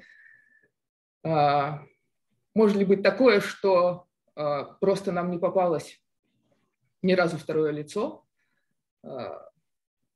Я думаю, что да, и поэтому вот так однозначно называть адхартативом, наверное, нужно быть с этим аккуратнее, учитывая, что у нас нет отрицательных примеров совсем, и нет, к сожалению, уже возможности их получить. Маш, 5 минут осталось. Да, спасибо. В центральных диалектах, если мы посмотрим, здесь рыженьким на графике обозначено значение будущего времени, и у нас для центрального диалекта, в основном тымский и нарымский, не встретилось других показателей будущего времени, хотя оно возможно. Что касается клитики, то вот эта клитика, которая имеет вид хе-э в центральных диалектах, она отсутствует в третьем лице, а в остальных третьих случаях скорее есть. Примеры я тогда пропущу, у меня осталось мало времени. Скажу, что вот, скажем, в васюганском диалекте тоже эта форма используется только для будущего времени, в императиве используется другая форма. А в нарымском диалекте, давайте посмотрим, например, она используется точно и в императиве, и в будущем времени одновременно. Посмотрим 4 предложения из текста. Князь этого мальчика увидел и говорит: «Пошли с нами». Императив первого лица. А мальчик отвечает: «Мать меня не отпустит».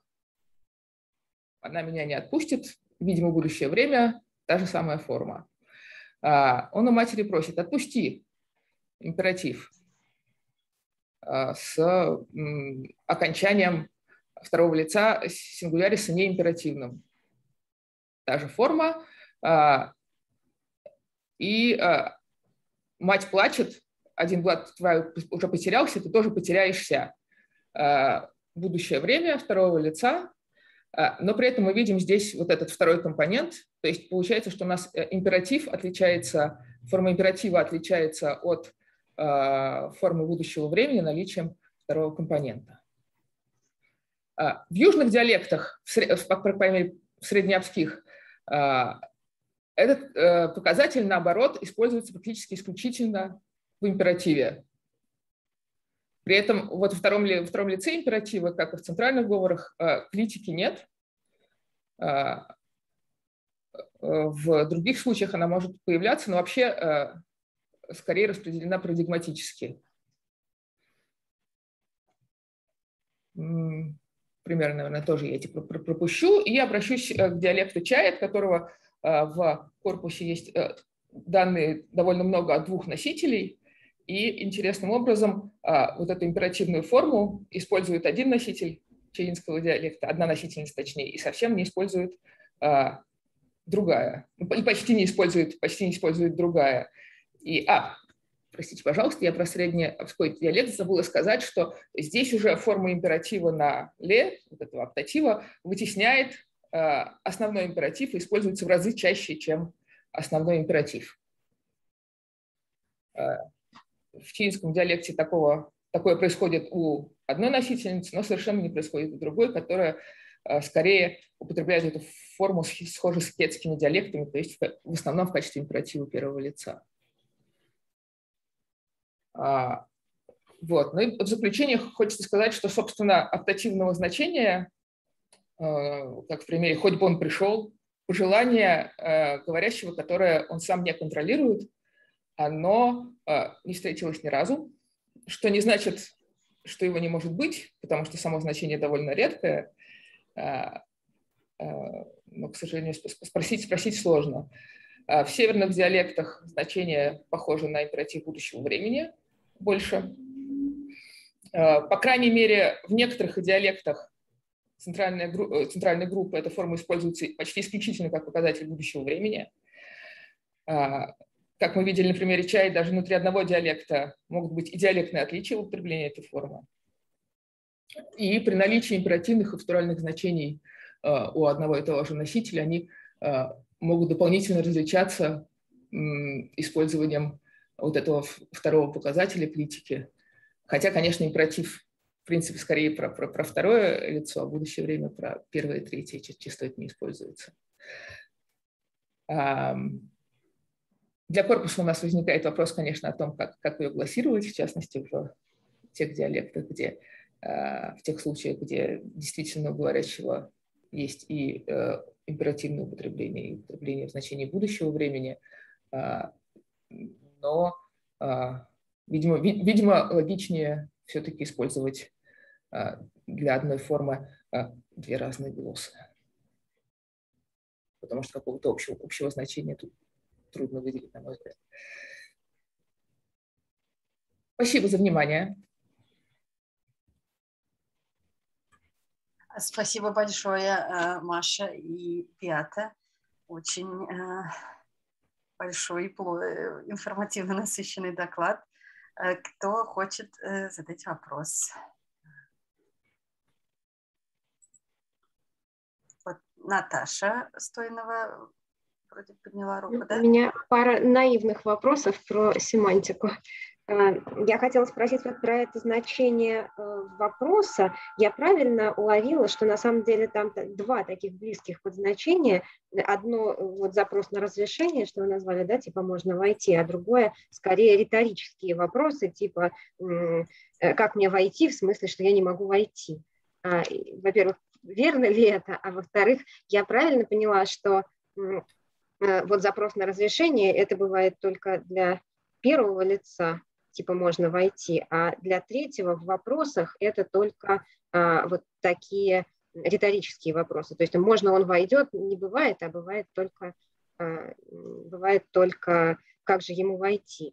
И третье, правильно ли я поняла, что для второго лица такого представить себе совсем невозможно, что вот это вот риторическое, это где же тебе войти, вот такого совсем нигде ни в одном диалекте не бывает. Это так или не так? Значит, про риторический вопрос скорее так. Переводы типа «можно мне войти» на вопрос разрешения мы взяли примеры из очерков в текстах. В текстах мы таких не встретились. И если я не ошибаюсь, в очерках есть примерно третье лицо тоже в таком же значении. Ну, лучше проверить. И для второго лица не встретилось. То есть то, что есть в реальных текстах, это как раз риторические вопросы. Да. Но может быть потому, что просто это частотнее контекст или нет.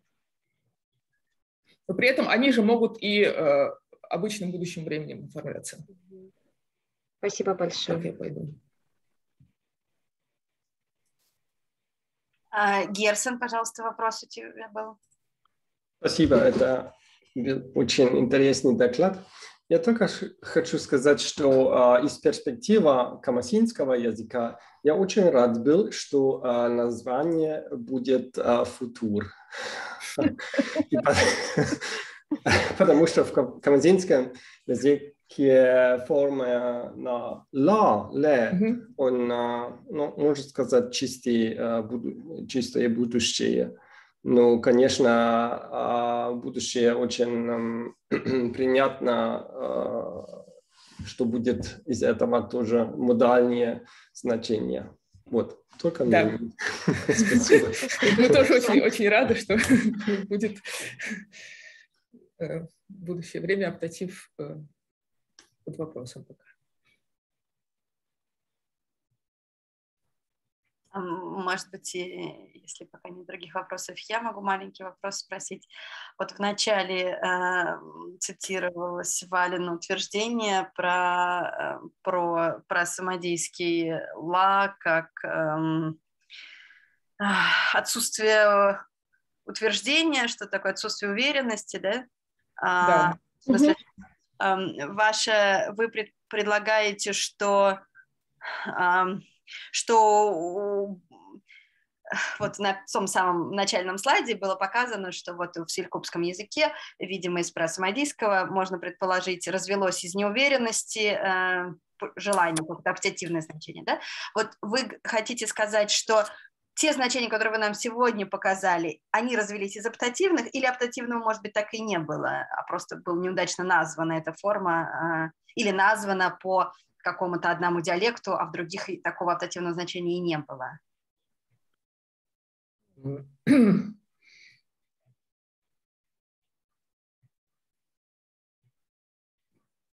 Оптативное значение, судя по тому, что оно ни разу не встретилось, но оно редкое, было ли оно где-то хорошо бы, чтобы П, но компонент желательности, мне кажется, что скорее нет. Может быть, если Если вы разрешите, я просто предположу, что оптативом называли вообще довольно много всего. То есть, наверное, наши ребята имели в виду, что не встретилось в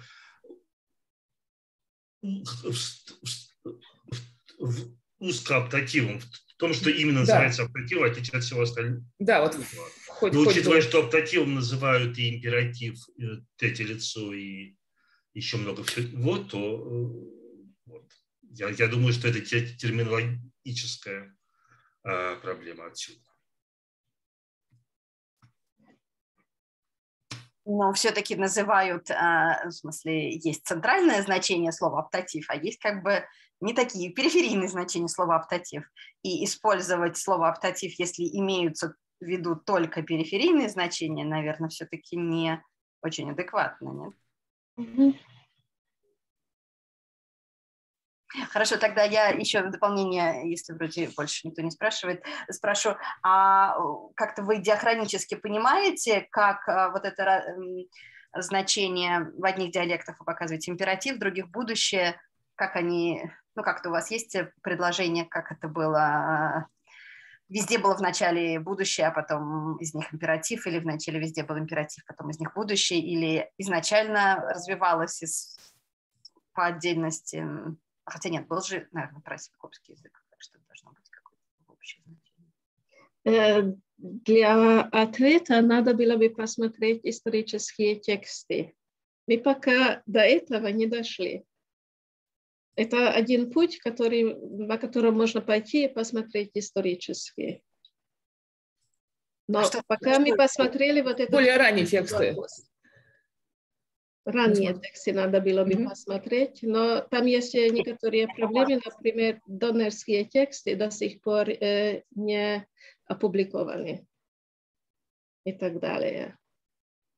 А переводы, не знаю, я не очень люблю эти переводы и по поводу переводов сказать что-то. Но это одна возможность, Олеся, посмотреть еще дальше.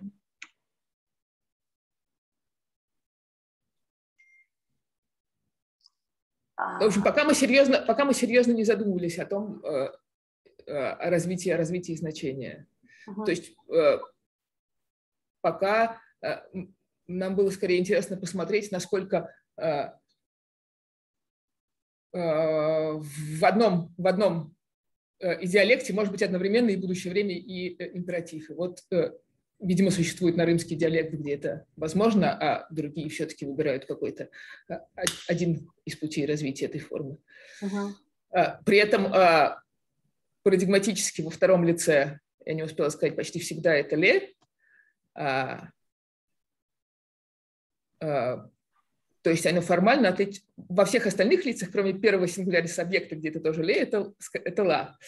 То есть они различаются, может быть, они расходятся как-то немножко и по этому, или вот с помощью второй части критики S, они разводятся внутри одного диалекта. Если я правильно помню, это последний доклад этой секции. Слово «кайсли кахинен», который представит нам доклад про Нганасанский тоже. Кайсла.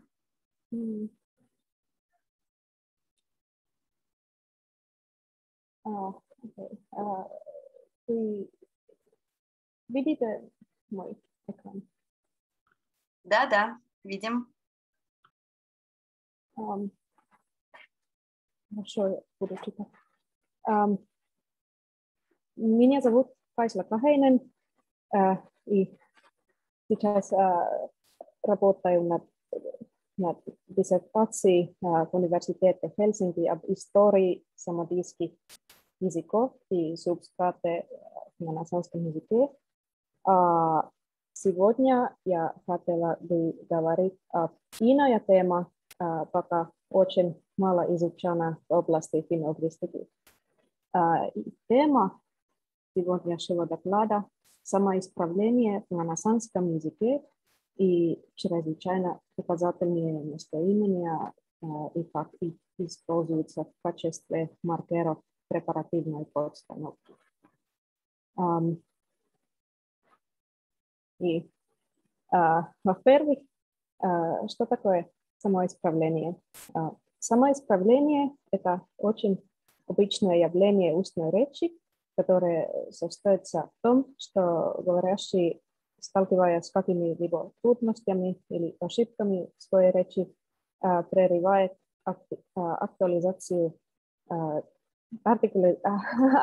артикуляцию текущего предложения и стремится исправлять проблемы и потом вернется к сообщению. В рамках интеракциональной лингвистики, когда говорим о проблемах или ошибках речи, мы не имеем в виду отклонения от норм стандартного или литературного языка, а то, что говорящие сами считают проблематичным или ошибочным в своем речи. Таким образом, обратим внимание на тех моментах или на тех частях текущего высказывания, которые вызывают хезитации, паузы, исправления и так далее со стороны говорящего. С другими словами, подход к языку не нормативный, а мы смотрим язык с точки зрения его прагматических функций, то есть что говорящие делают языком и что они хотят достигать, какие являются цели взаимодействия. И самоисправление – это исправление, которое начинает сам говорящий ошибочного предложения.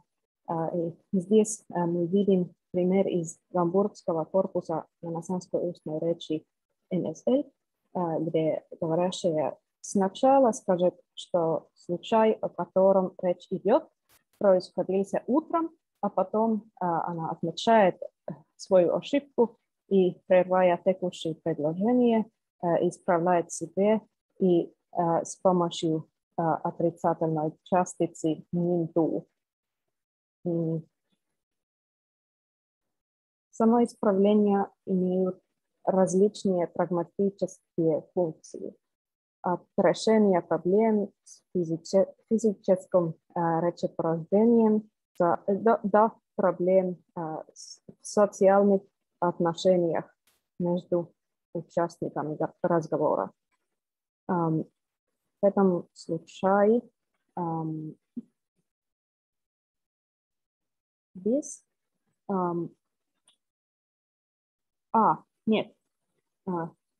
здесь мы видим пример так называемого ретроспективного типа, то есть исправление начинается после конкретной проблемы.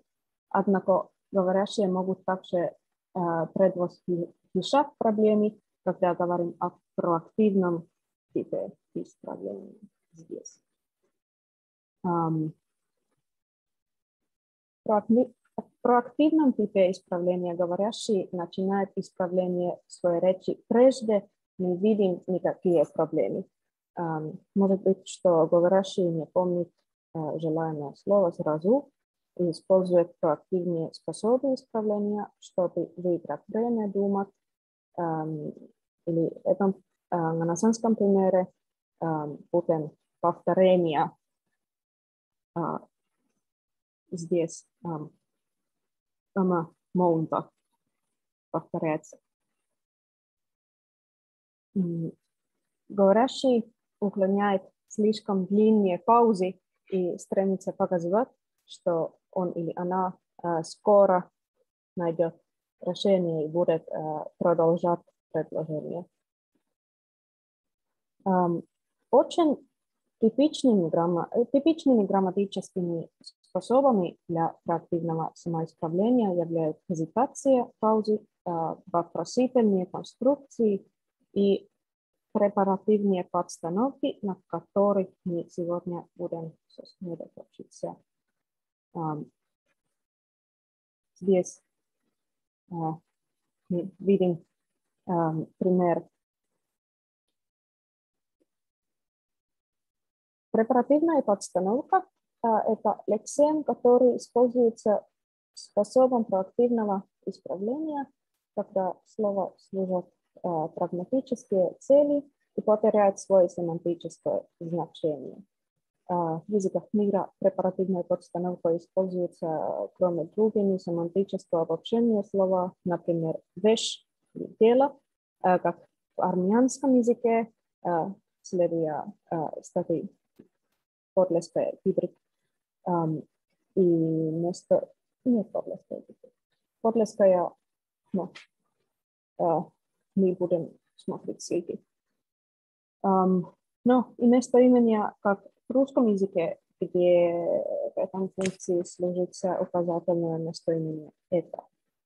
Также в наносанском языке самым обычным словом в качестве препаративной подстановки является указательное местоимение «ты» с значением «это».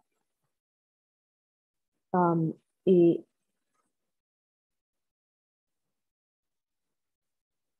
здесь вы видите пример из наносанского языка, где указательное местоимение стоит вместо топонима «киристов» или «крестик», который в этом предложении является атрибутом постпозиции «я» и склоняется в винительном падеже. В этом случае также препаративная подстановка «ты» получится постпозиции «я» и склоняется в том же падеже с всякими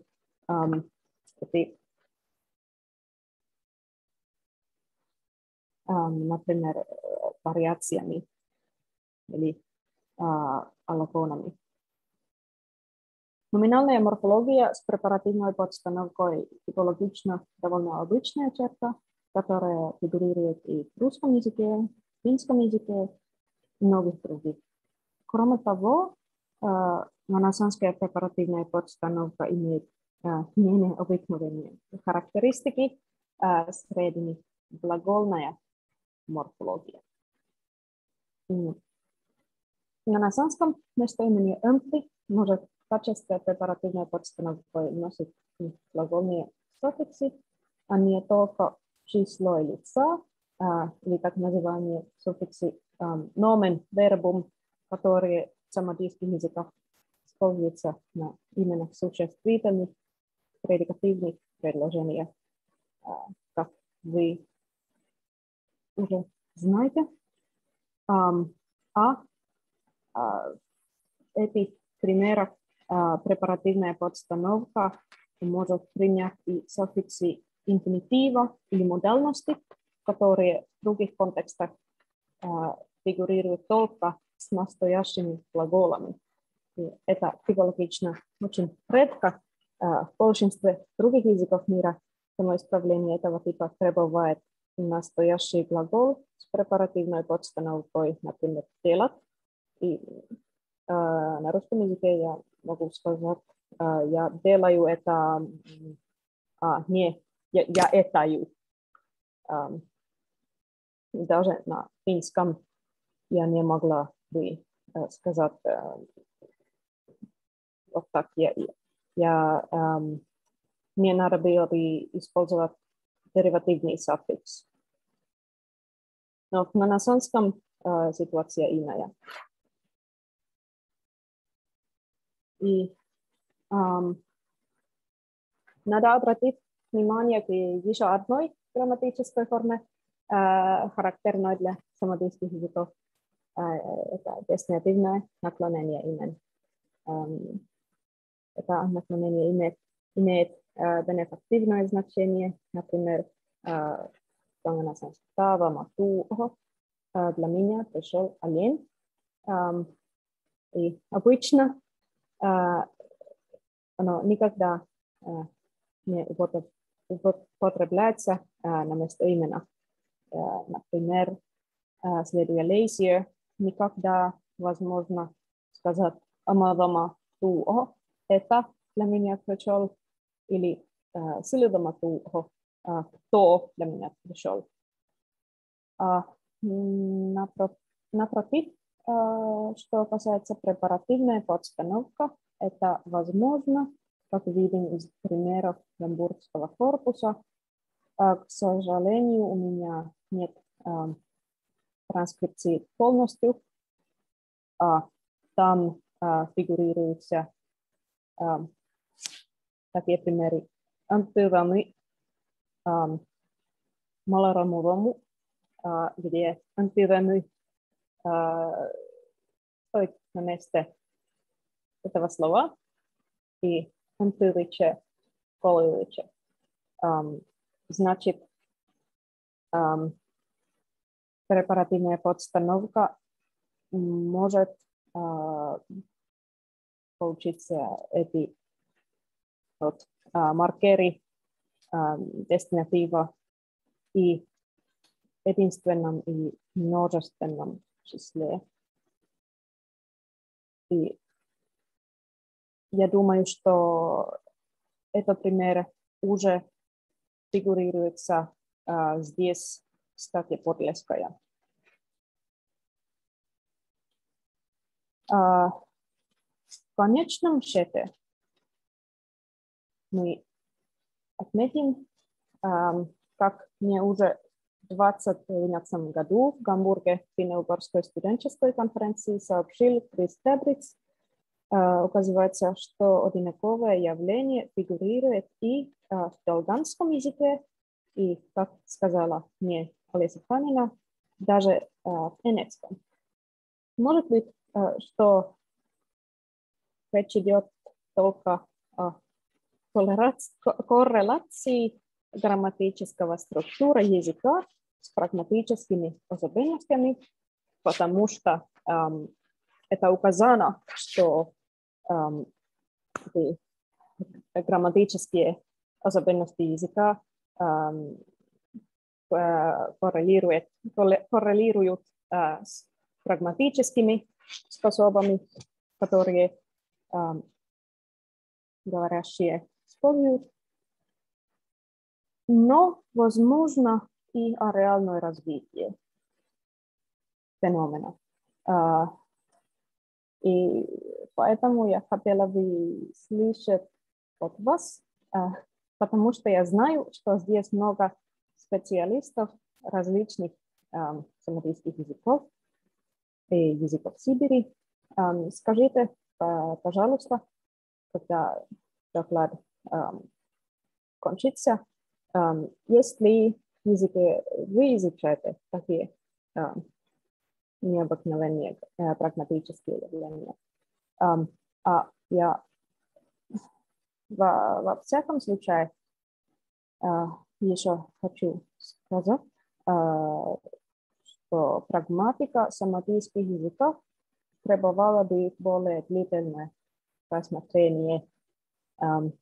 Я уверена, что еще предстоит многое выяснить. Это все. Спасибо.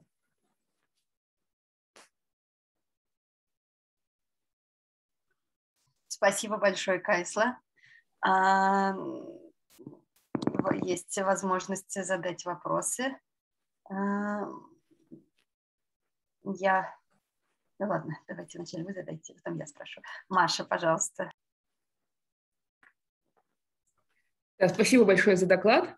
Я хотела узнать, правильно ли я поняла, что вы считаете, что анты, который placeholder, и эмты, которые указательное местоимение, собственно, это какие-то родственные вещи или даже одно и то же?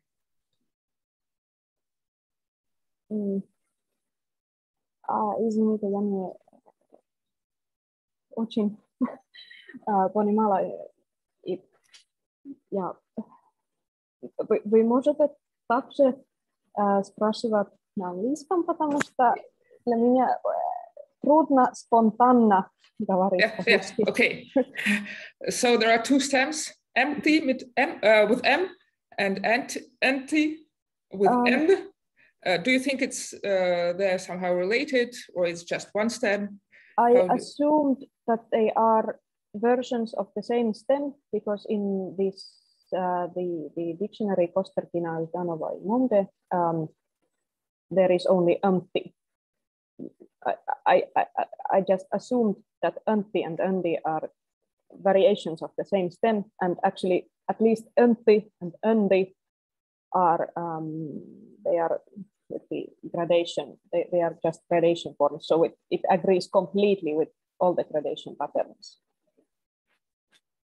Because as far as I know, empty is used as demonstrative pronoun and empty only as a placeholder. So there seems to be two stems, or am I wrong? Okay, I would need to check that one, but I think there empty doesn't. I haven't seen it take any case form. So always when it's in any case form, but the nominative, then it's undi, or but yeah, that might be. It's just that the undi or umpty does not it does not appear in the dictionary, which is why I assumed it's non-nominative. Thank you. Chris, пожалуйста.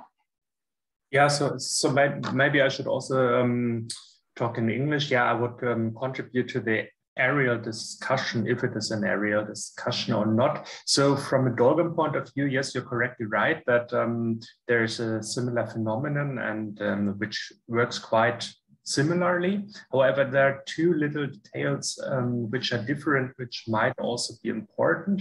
On the one hand, it is not a demonstrative pronoun used in Dolgan, but an interrogative pronoun. This on the one hand. And on the other hand, in verbal contexts, there is the need of a verbalizer at the pronoun. So you get the interrogative pronoun, verbalizer, and then all the verbal morphology afterwards. So basically similar structures, but somehow formally differently. And additionally, as far as I can say, in Evenki, there's a similar phenomenon. There's also interrogative pronoun used as in placeholding function, and there it resembles more the Ganasan pattern, so there we do not need a verbalizer if I'm not completely ad hoc. Okay, that's interesting, thank you. Because at least in Finnish, I could use a similar structure with a verbalizer that is grammatically possible, but I would never do it since it sounds strange. So that might be the areal aspect that it is used. And then I have a friend who is a native speaker of Saha, and she at least does not recognize such a phenomenon when I showed her these Dolgan examples, but it might just be because people usually do not recognize grammatical phenomena even in their own native language. So yeah. I left it out of the presentation, but at least. Yeah, if I might very shortly reply to this, this might also be because in Dolgan it is the animate interrogative kim, who, and in Saha it is rather, if it is used, it is rather the inanimate woch, what. So this might also be a reason why she not recognized it. Yeah, thank you. Natasha? Thank you. This is just a short follow-up to Chris. I wanted to mention also these Tungusic interrogative pronouns in the placeholder function. This is very widespread, not only in Evenki, but also in other Tungusic languages. And I just wanted to mention papers by Elena Klitschko. Maybe it would be interesting on these interrogative pronouns with nominal and with verbal morphology in the placeholder function in different Tungusic languages. Elena Klitschko.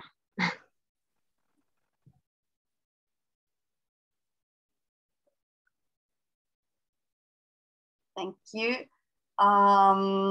I wanted just to add First, a very general comment that if we, to speak about an aerial phenomenon, we first of all would need information about NENETS and Yakut.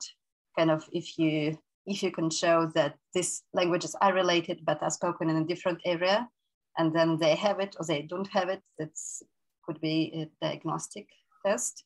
And maybe we can, I don't know about NENETS, but maybe we can immediately ask Rosa whether this kind of placeholder stem exists and is used in NENETS.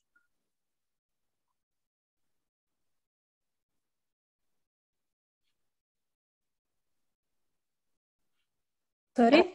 Да, Роза, я хотела спросить, что в ненецком языке вот такое слово заместительный корень есть, который используется и с именной, и с глагольной морфологией? Well, when I listened to this presentation, thank you so much for your presentation. I was also thinking about this possible parallels also in the NENETS language. And then I didn't actually pay so much attention to it, but I remember that sometimes people, they use the Russian "это самое" just to correct themselves. So, and on the NENETS example, well, I'm not sure, I need to check, but because I worked for a long time on collecting this oral history narratives from the NENETS people, I should have them, but somehow I never paid. So I remember that people, they use this "это самое" just to correct themselves, and so, but it was Russian borrowing, I think. That's actually very interesting. Rosa, and what about the word "мы"? Tundra NENETS word "мы". Мы. Yeah, yes, it could be, but yeah, but do you think that it could have the same function like "это самое"? Maybe, probably, yeah. I think people, they use it a lot, especially in the Tundra.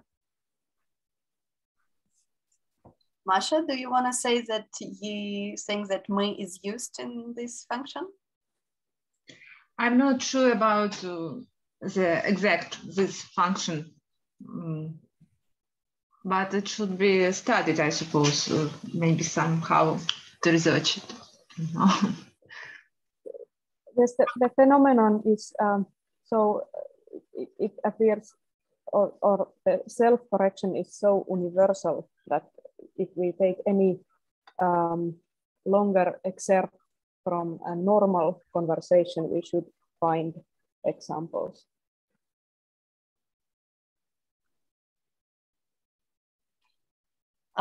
Yes, what I wanted to add. Now, I wanted to add about NENETS data that it's a little bit different in the sense that this stem, which is "mu" in NENETS, it is not a pronoun. It's not a demonstrative pronoun and not an interrogative pronoun. But if, as Masha suggested in the beginning, if in Ganasan there are also two different stems, then the situation would be like in the same in NENETS and Ganasan. But if this is actually in Ganasan the same stem as the demonstrative pronoun, then the situation would be different for NENETS. It is definitely not the same stem. Not the same. Yeah, no, definitely not.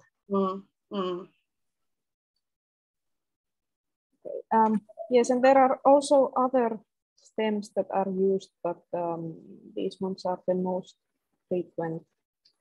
So it is a much wider phenomenon pragmatically than just this one stem, but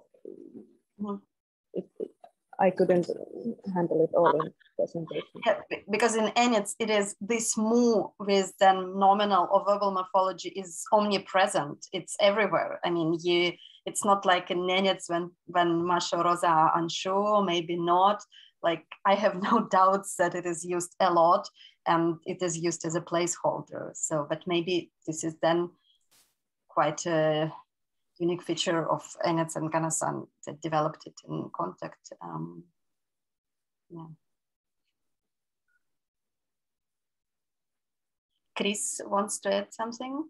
Yeah, not really to add, but rather to ask. So since in Organ we have also a similar item which is used after its copy, so to say, and it has then the basic meaning and so on. So like in I went hunting and so on. And then you have the verb to hunt with verbal morphology and this other placeholder verb with verbal morphology and so on.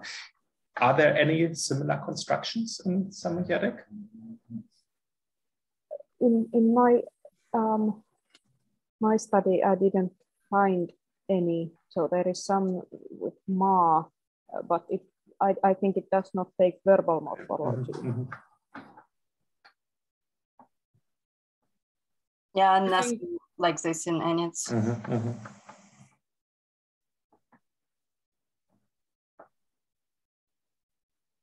Natasha, do you want to ask something, or is it just a raised hand from your previous question?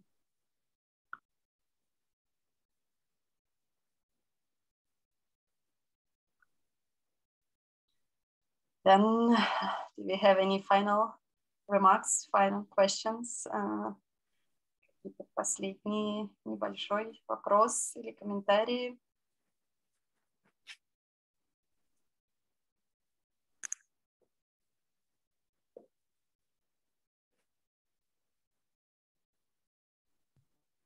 Then maybe I close this session, which has given me a lot of positive emotions. It was very nice to listen to 4 talks in a row, devoted all about this Samodiyadic language.